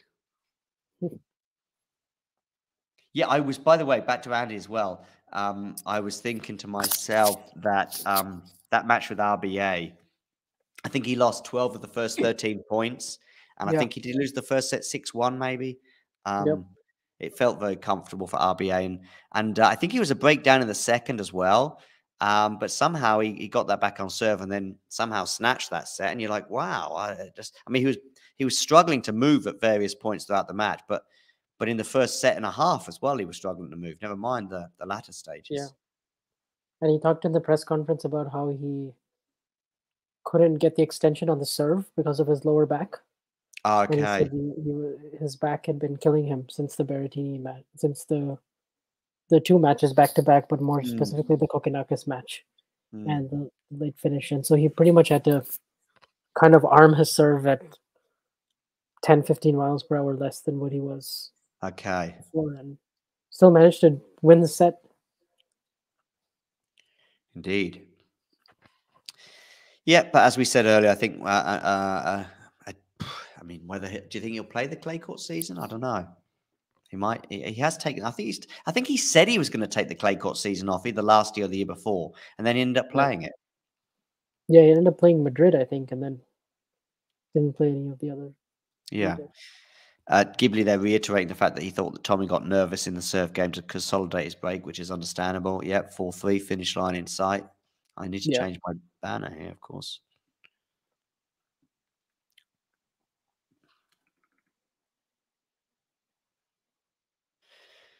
Okay, 15 all on the Ben Shelton serve. Things certainly look very, very interesting now compared to... So basically, Tommy Paul, I don't know how many service games in a row he held, but it probably was around about the 12 mark, maybe even more, maybe something like 14, 15 service games in a row he held. And now he's been broken twice in 3 games, I'm going to say. So yeah, different times, different complexion right now on this match. But an early break for Tommy Paul, and suddenly we're talking differently. It's 15:30 on the Ben Shelton serve, so there's a tiny amount of pressure, albeit we're right at the beginning of this fourth set. Goes wide on his first serve. Where are you going with this one, Ben? You go long, so it's a double fault, and it's 2 break points for Tommy Paul. I wonder what the break point conversion is like, because it does feel as though Shelton's had to save quite a few break points. I'm Yeah, gonna have a quick I'll look. I'll have a look at the after this game. Okay, yeah. 15:40, Shelton to serve. I feel as though we've had 15:40 a few times on a Shelton serve, but it might not be that many.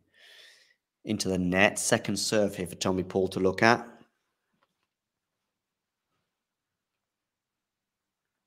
Shelton gets this one in, backhand side for both players. That's a decent backhand from Tommy Paul.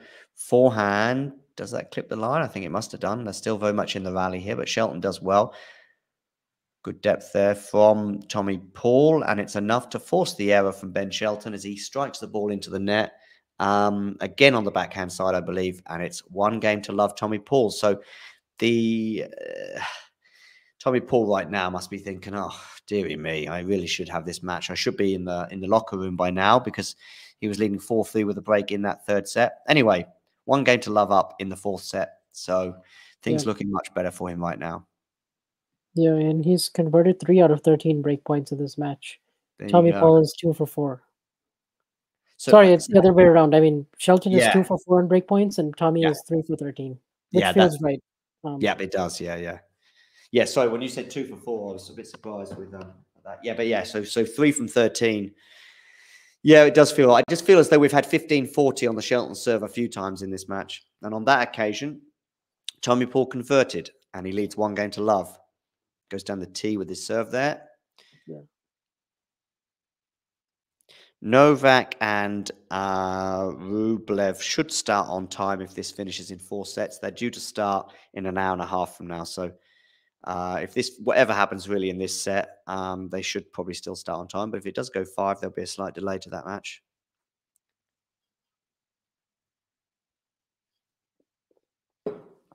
Have you spoken in any way, shape, or form to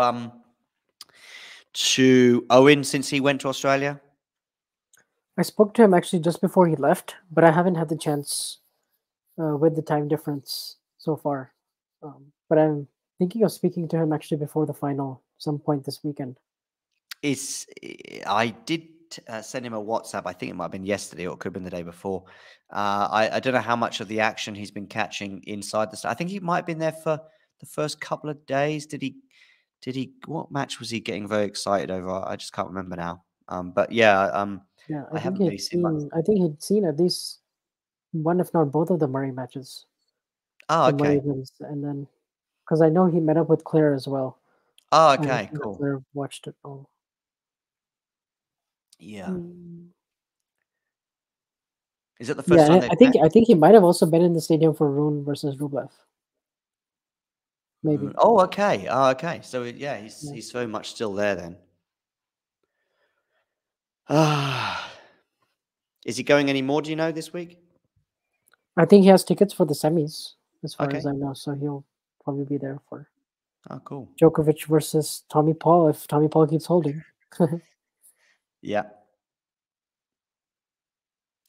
Funny enough, it feels like Novak is closer to the finish line in his match than Tommy Paul does in his, even though Tommy Paul is leading 2 sets to 1. Yeah. Also, another thing, it's kind of funny how Djokovic is playing all these players for the first time this year. He Yeah, hadn't De played Korda. Minaur, Tommy Paul potentially, or Shelton, of course. Yeah, so like Korda, Diminor, and then one of these two is going to be new. Yeah. Yeah, I was surprised. I thought there was an issue with where I was searching for his head-to-head against De Minaur. I mean, how old is Yeah. De Minaur? Yeah, Diminor. I mean, Diminor is actually not that old. I think he'll be 24 in February, but he's been on the tour Okay. for so long, like, 5 Yeah. years, and you would have thought that they would have at least met 2 or 3 times, let alone, Yeah. 0. It's really surprising because they were in the draw. They were like one match away, like 2 or 3 times, and just never happened. Yeah.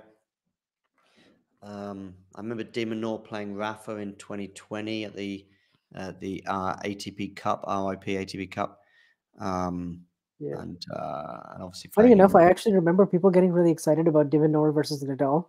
2019 at the Australian Open, and that was the year where Nadal just streamrolled it through the Yeah, he draw and did. beat everyone until Even Stefanos in the he beat. semi. Yeah. Yeah, just crushed Stefanos. Some interesting comments. I wish I could remember specifically what he said, because probably not. I'm probably going to make them sound less interesting. But Stefanos said that the difference between the two Australian Open matches that he had with Rafa in 2019 and 2021 Mhm. was a case of him learning Yeah, when to pull the trigger, knowing things about Rafa's game that he hadn't known, talking about yeah, the level of experience he had in 2019 of just trying to hit winners left, right, and center, and it just not working. And comparing the two Aussie Open matches that were just 2 years apart, 2019 and 2021. Of course, in 2021, he comes from 2-0 down and wins that one in 5. Yeah, just I mean, he did flesh it out with a bit more interesting stuff, but just saying that there was something that just clicked for him that day, if you like, and he just realized something, and he just knew when to pull the trigger, if you like, in that particular match, and he felt so good about how to play tennis against Rafa Nadal. I mean, he lost the first 2 sets, 6-3, 6-2, I'm going to say. So it did look like the match was going the same way as other matches between the two, because I think that's the first time Rafa lost to Steph. It might still only be the only time he's lost to him, actually. But they yeah. haven't played much in the I think last he beat 18 him months. on. I think he beat him on clay in Madrid in 2019, but that was Madrid 2019 in the semis. Okay. And also Barcelona 2021 in the final, which was Yeah, after. that was a really good match. That It was an excellent match. Yeah, it was yeah, It was well over 3 hours, that match, yeah, that was for a one of the three best setup. matches all year. Nadal had to save a match point He to did. win. He clipped the net on the match point as well. Yeah, Which I always think just adds to it. It was on Rafa's serve. I think it was 30-40. And it was a really good rally. It may have finished with a volley from Rafa at the net. I'm not sure, but it just finished it was a great rally. But at one point, he does clip the net. It doesn't yeah, change much in terms of the dynamic of the rally. It's not like it threw Steph or anything like that. But what it does do is it just goes to show that a couple of centimeters, maybe even less, and Stefanos wins that. But by the way, Stefanos was still devastated. Stefanos on the podium for that match. He doesn't do any of the. He actually grabs the bottle of champagne and starts to neck it. Actually, yeah, yeah, it was a great match. But yeah, back to Stefanos. He did feel as though he learned something about himself, but also about playing Rafa that day, which I thought was quite interesting. And I don't think he's played him on a hard court since.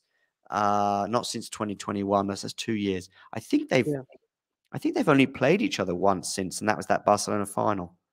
I yeah. think. They haven't played since Barcelona, so that's Yeah. Exactly. Yeah. been a while. Because I think many of us were thinking they might well play each other in Paris at some point, and this was, in my opinion, Stefanos's best form of his career throughout that sort of 5 or 6 months from Australia through to Paris. Yeah, Um, but uh, but that match never happened because Novak beat Rafa in the semis. yeah, Here we are, Tommy Paul, a break to the good.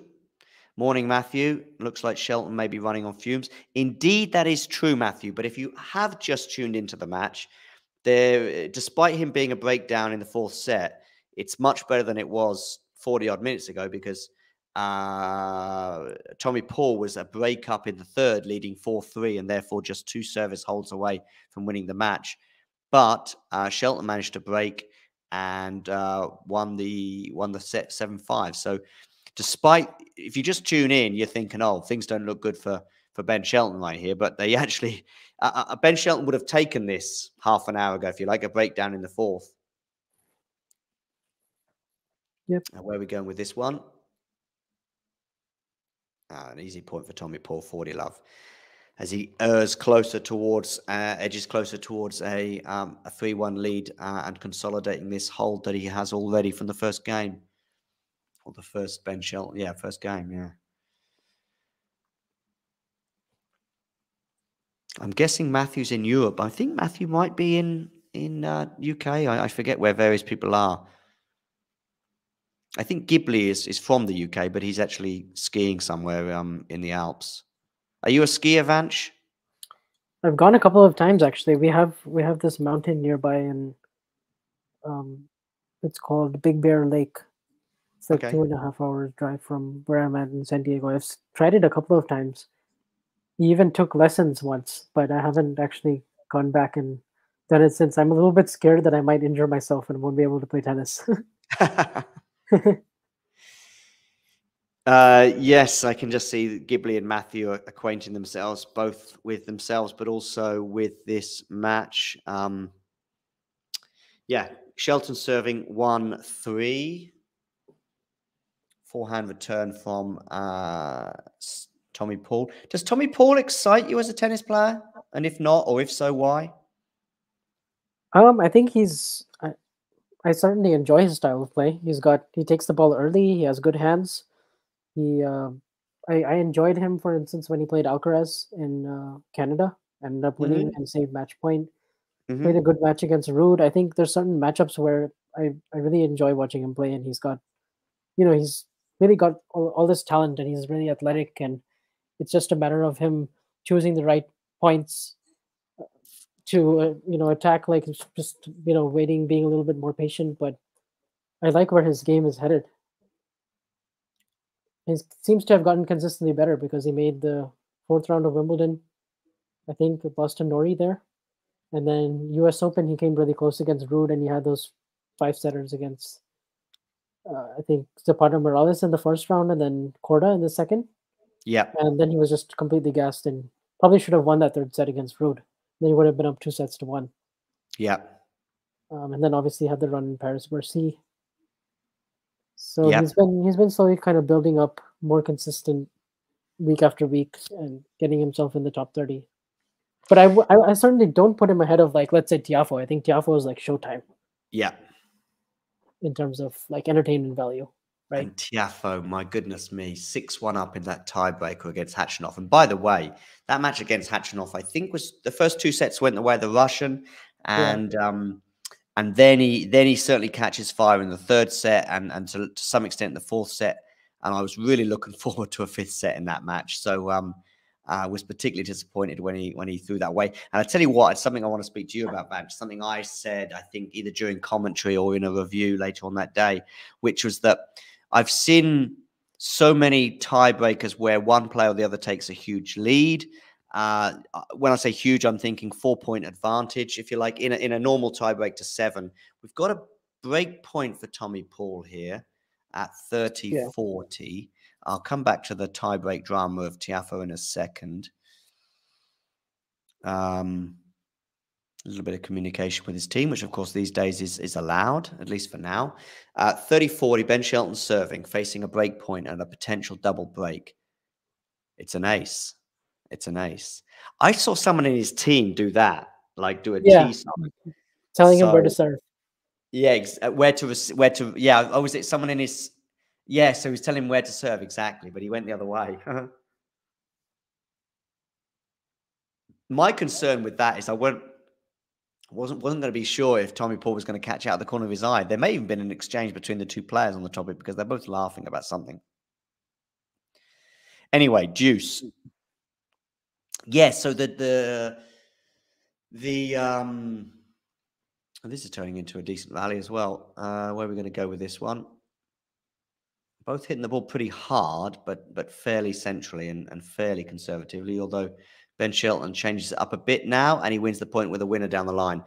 So game point now, Ben Shelton. Yeah, the tie-break conundrum, if you like. You go up a 4-point advantage, and I'm thinking 6-2 or 5-point advantage like Tiafo had 6-1.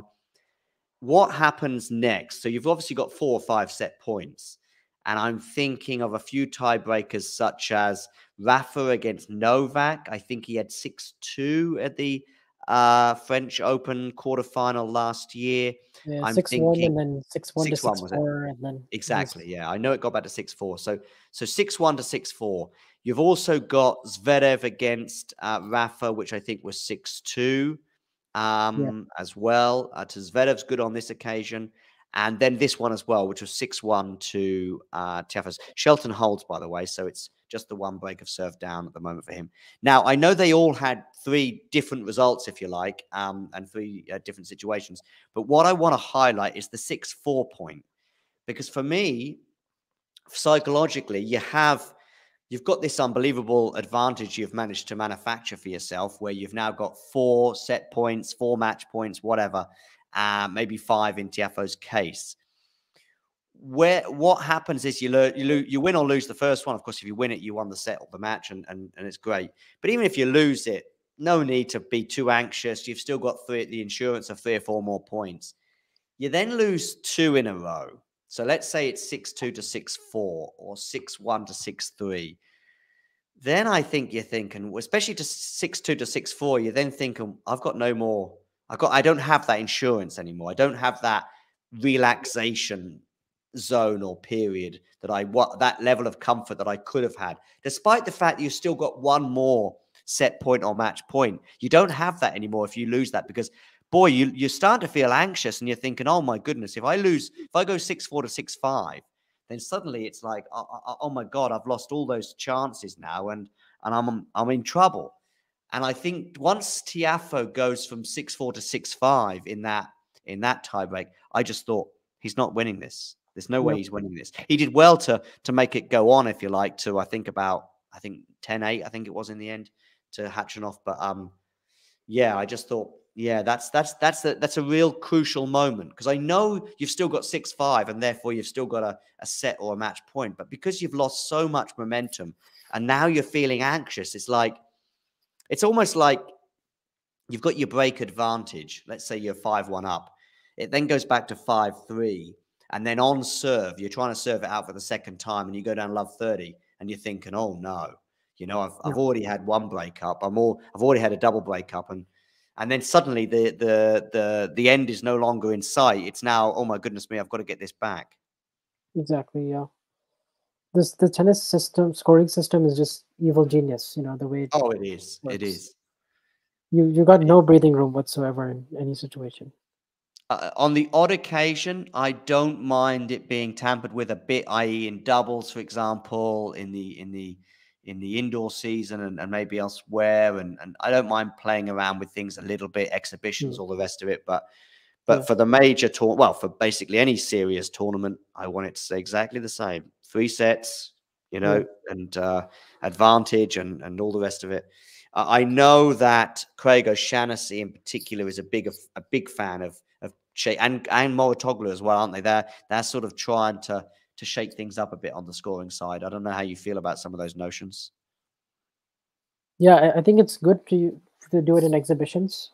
Just mess around with it a little bit. Like I like how they do it in Milan, where it's like the 3. Like I don't mind that, but I would mind it if it became a main thing on the tour and it decided big matches and outcomes. I wouldn't want no ad scoring, for example, to decide some of the best matches, and I mean, the physicality and the like mental toughness and all of that are like really big components, and then you're gonna add in probably a lot more luck into the game when you change the scoring format like that. And exactly. I mean, just some of the classic games that we've seen where, for example, I'm thinking of Andy against Roger at Wimbledon. I think it's a 20-minute game that they have with just, I love it with there's a net cord there, but it doesn't halt Tommy Paul from winning the point. Just you can win 3 points in a row, but if you win it at a less important moment, if you like, then it's not that significant. It's just kind of funny that if you'd won, if you may win a certain amount of points, but if you don't win them at the right moment, you can win back-to-back points, which from deuce you win the game and potentially the match if it's the last game. You can win back-to-back points if you're advantage down, and you've still got another one to go. Yeah, it's also a little bit anticlimactic, like winning the point at deuce, and then all of a sudden you're up a break, and it's like, what? Yeah. 15 all here on the Shelton serve. Tommy Paul won his service game fairly comfortably. What do you think about lets? I've heard people say, "Oh, we should get rid of them." I don't know about that. Like no, I'm fine.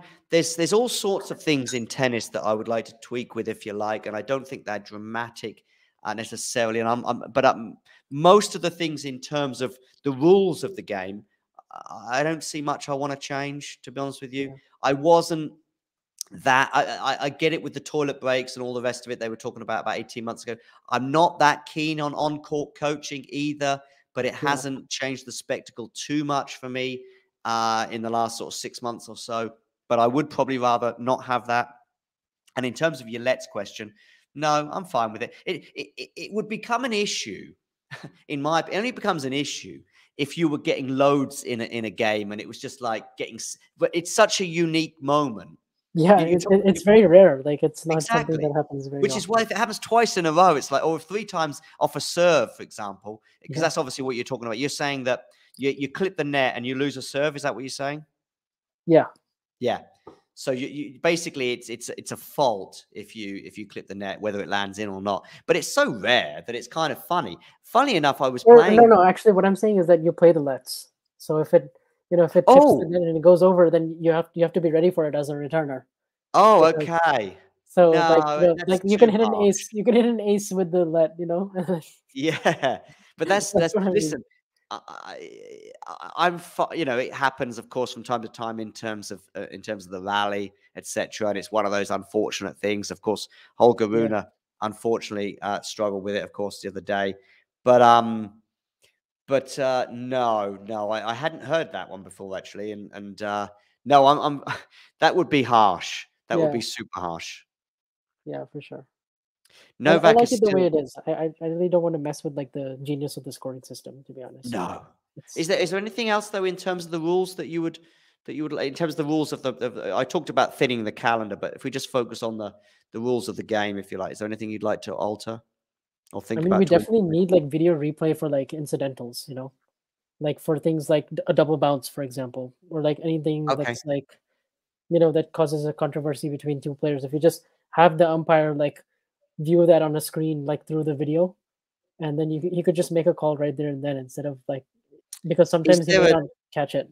For a double bounce, is there any kind of technology that could sense that as well? Just because I'm not sure that always a video replay would be that conclusive, or even a player doesn't know. Sometimes the player. Do you think the player?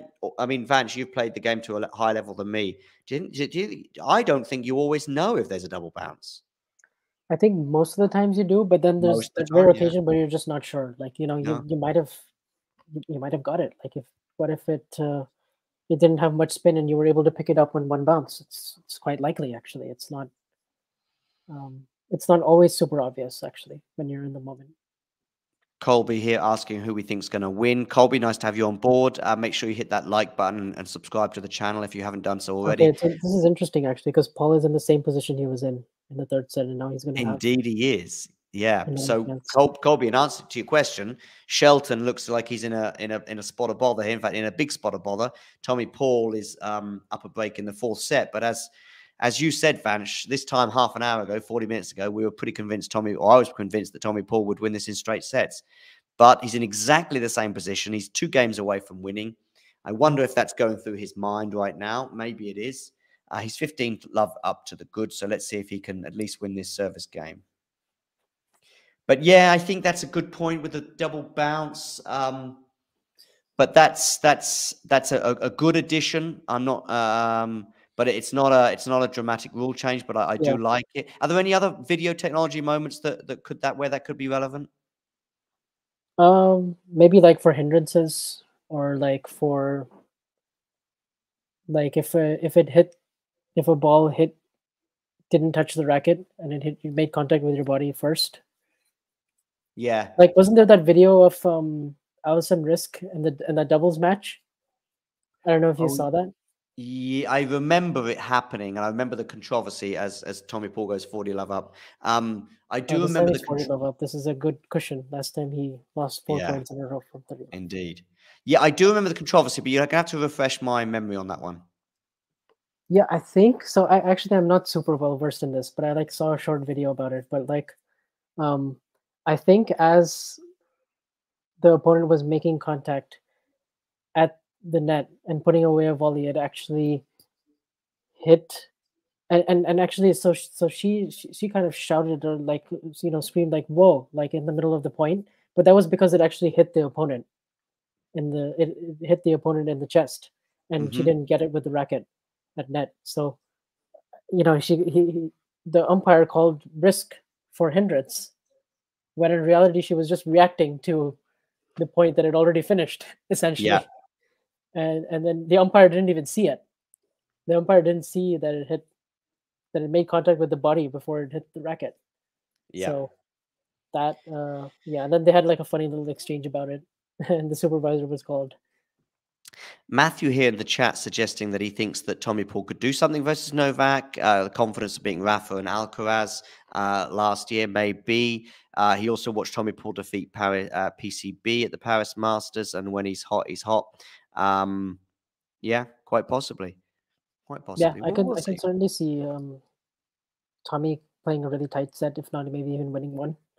Yeah. He's got the tools. He certainly has the variety, that's for sure, and he's certainly got got the baseline consistency now. I mean, he's beaten RBA, which is a very good win, 4 sets Hmm. coming off the Murray match, and then he's There was got there's somebody beating straight sets as well during this run. Oh, that's a yeah, good Brooksby, which was Brooksby. That was a after really the good win. Although I after did the hear that Brooksby may have been struggling physically a bit in that match. I'm not sure how true that was.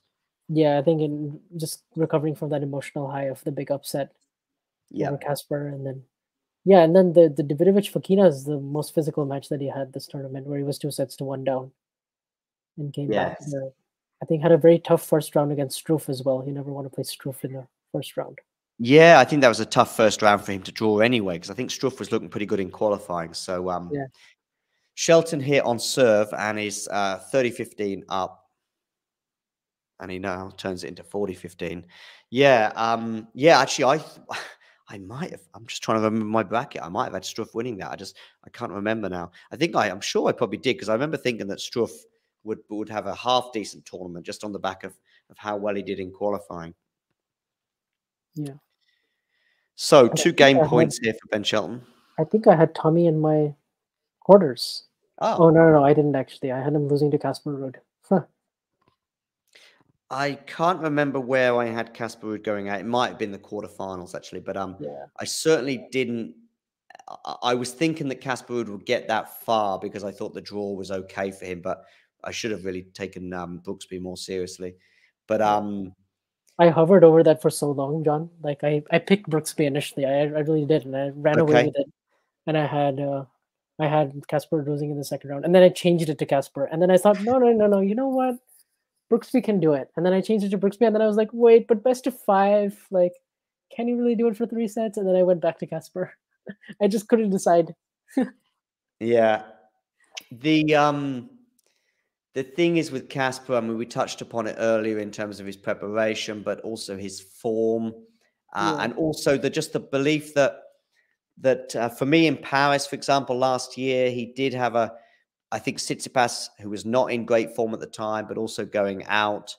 You play Marin Cilic in the semi-finals for the first for you on clay for a chance to yeah, win to get to the final of your first slam. I just thought that one or yeah. There two were no things. top 10 players that he beat en route to either No, slam final. That's for sure. and also playing Cilic on clay is slightly different to other surfaces.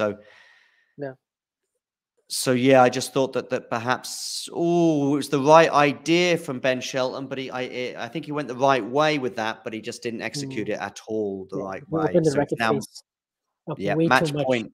Just needed to flip it. Exactly, too much. Sorry, yeah, Vance, you're absolutely right. Too much racket face on that.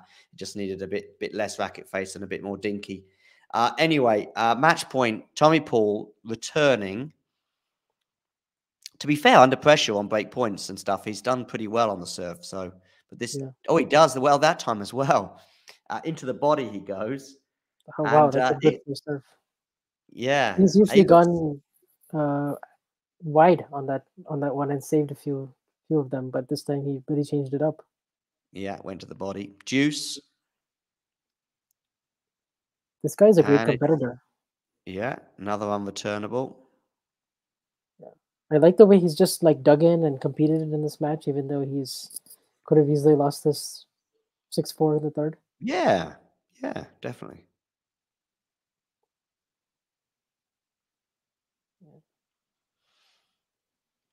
Oh, that was a Back to good deuce return. again. So Tommy Paul again is within a couple of points of victory.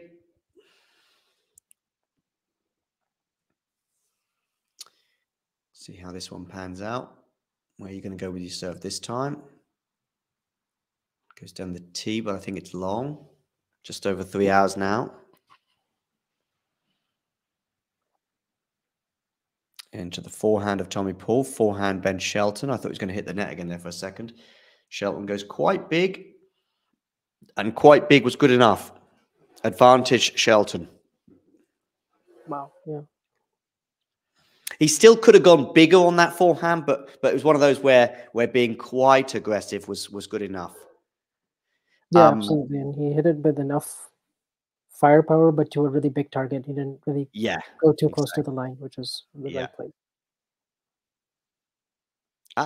And he's won the game because he's gone into the body again. I hope Tommy Paul's all right there, because he gingerly got to his feet. He went down for one of those ones that you go into the body where you decide to try and do that, and he sort of just gingerly got back up to his feet and not quite a limp, but just went back to his seat. But he's not taking any treatment. Looks He's like really reminding me of like a hybrid of like a Shapovalov and a Draper almost. Yeah. With this swashbuckling type style, I really like he has such a lively arm. Yeah, but do you see how he just sort of went down as he went down to do that return, Tommy Paul? Yeah, he had to really duck. He almost got and he hit just in the chest. Might have tweaked something in his foot. Oh, I hope not. I didn't actually catch that. Yeah, I'm optimistically saying it's nothing too serious, because I think if it was an immediate moment of pain, I think given they're on a changeover right now, he might be calling for some treatment. But look, he just doesn't look. He's not comfortable walking back to his seat there. Oh wow. But I think he's all right. It might just be one of those. Yeah, he looks. This is the crucial sort of bit when you take those next few steps, and it's something that's on your mind for the next sort of 5 minutes, and then suddenly it's no longer there, and then 20 minutes later you're thinking, oh, I forgot all about that. Anyway, fingers crossed he's okay. 5-4, serving for the match. Tommy Paul.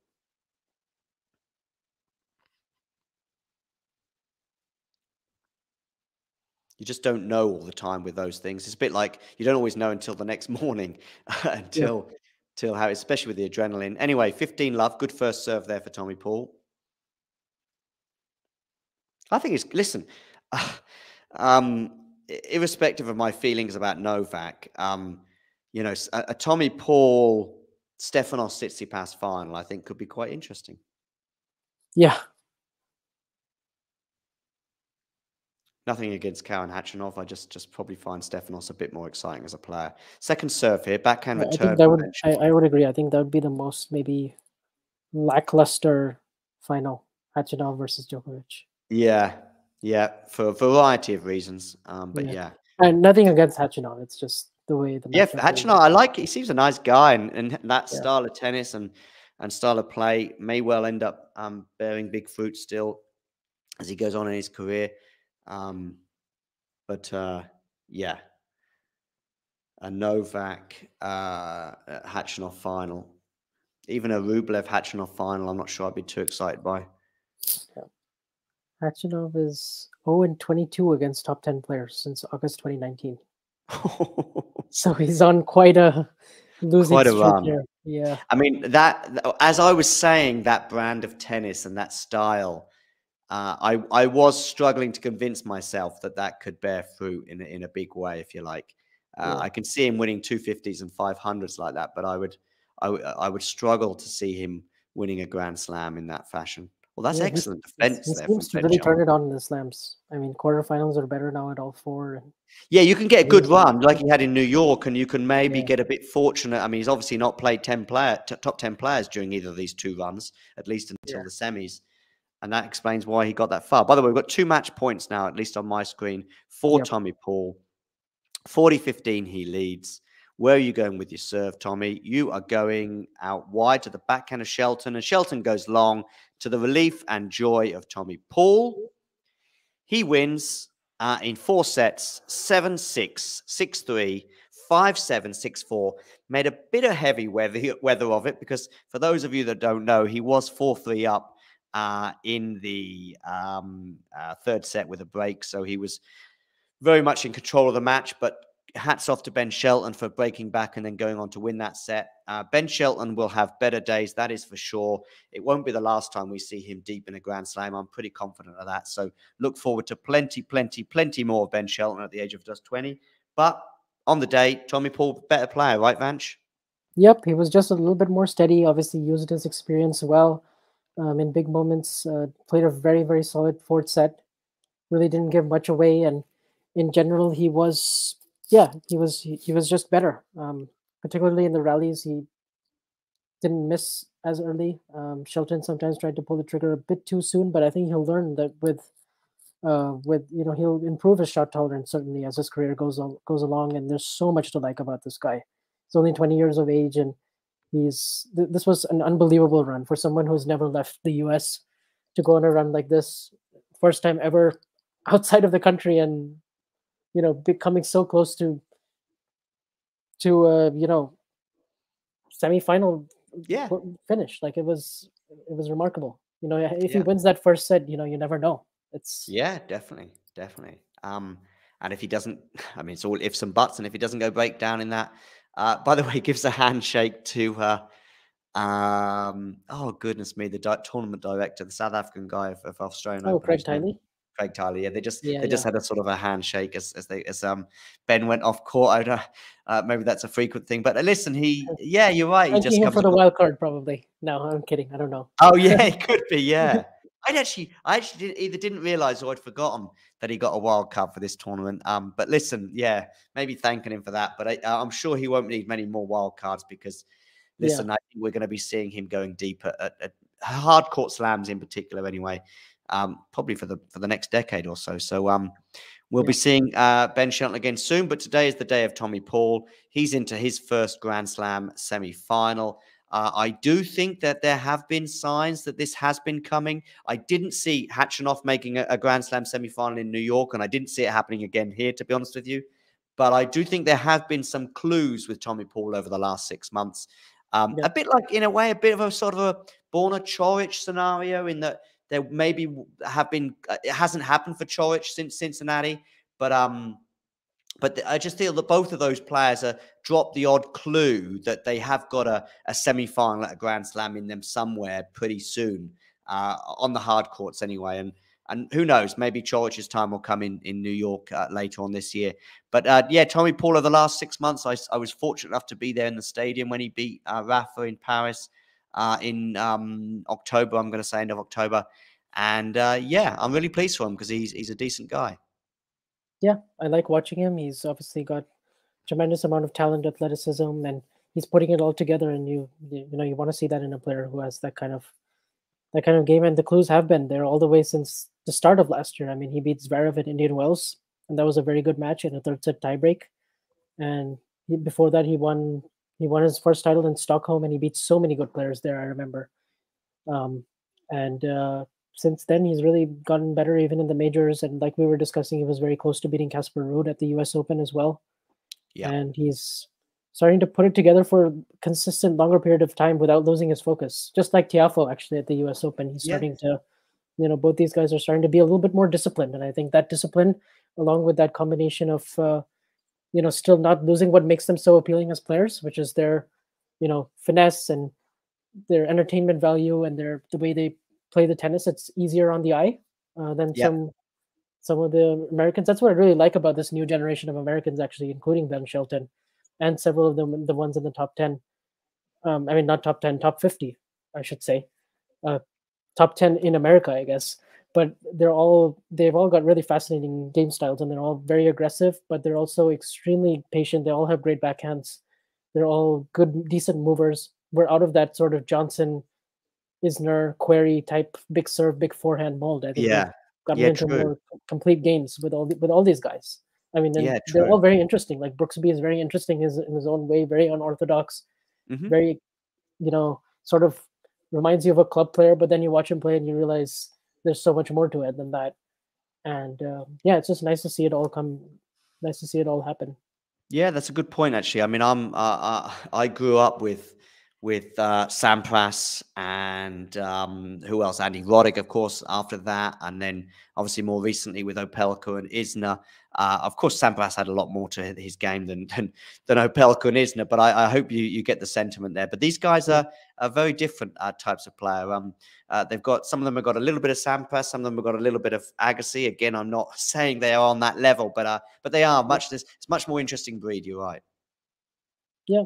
And I think they're gonna push each other. They're gonna continue to get better. I think Fritz is gonna be very hungry after this. There's no way he should be losing so early in two hard court slams in a row. That's a big. I mean, I know Alexei Popyrin was playing very good tennis, but he shouldn't be losing that match as a top 8 seed. No way. No, he shouldn't. No, yeah, he shouldn't be at all. And that's probably the only sort of, negative really moment in terms of this tournament for most American players. Listen, at least on the men's side. Thanks very much for stopping by, Vanch, today or this evening, as I should say, is where you are in California. Yep, it was great. Look forward to it, and hopefully we can do this again soon. Great, thanks, Vanch. And Vanch can now sail off into I was going to say the sunset, but of course the sun is long since set in California. The sun is just rising here in Central Europe. And I'm going to play us out with this video, which will be on a loop for the next 5 or 10 minutes. So, Vanch, take care. See you soon. Yep. See you, John. And to the rest of you, take care.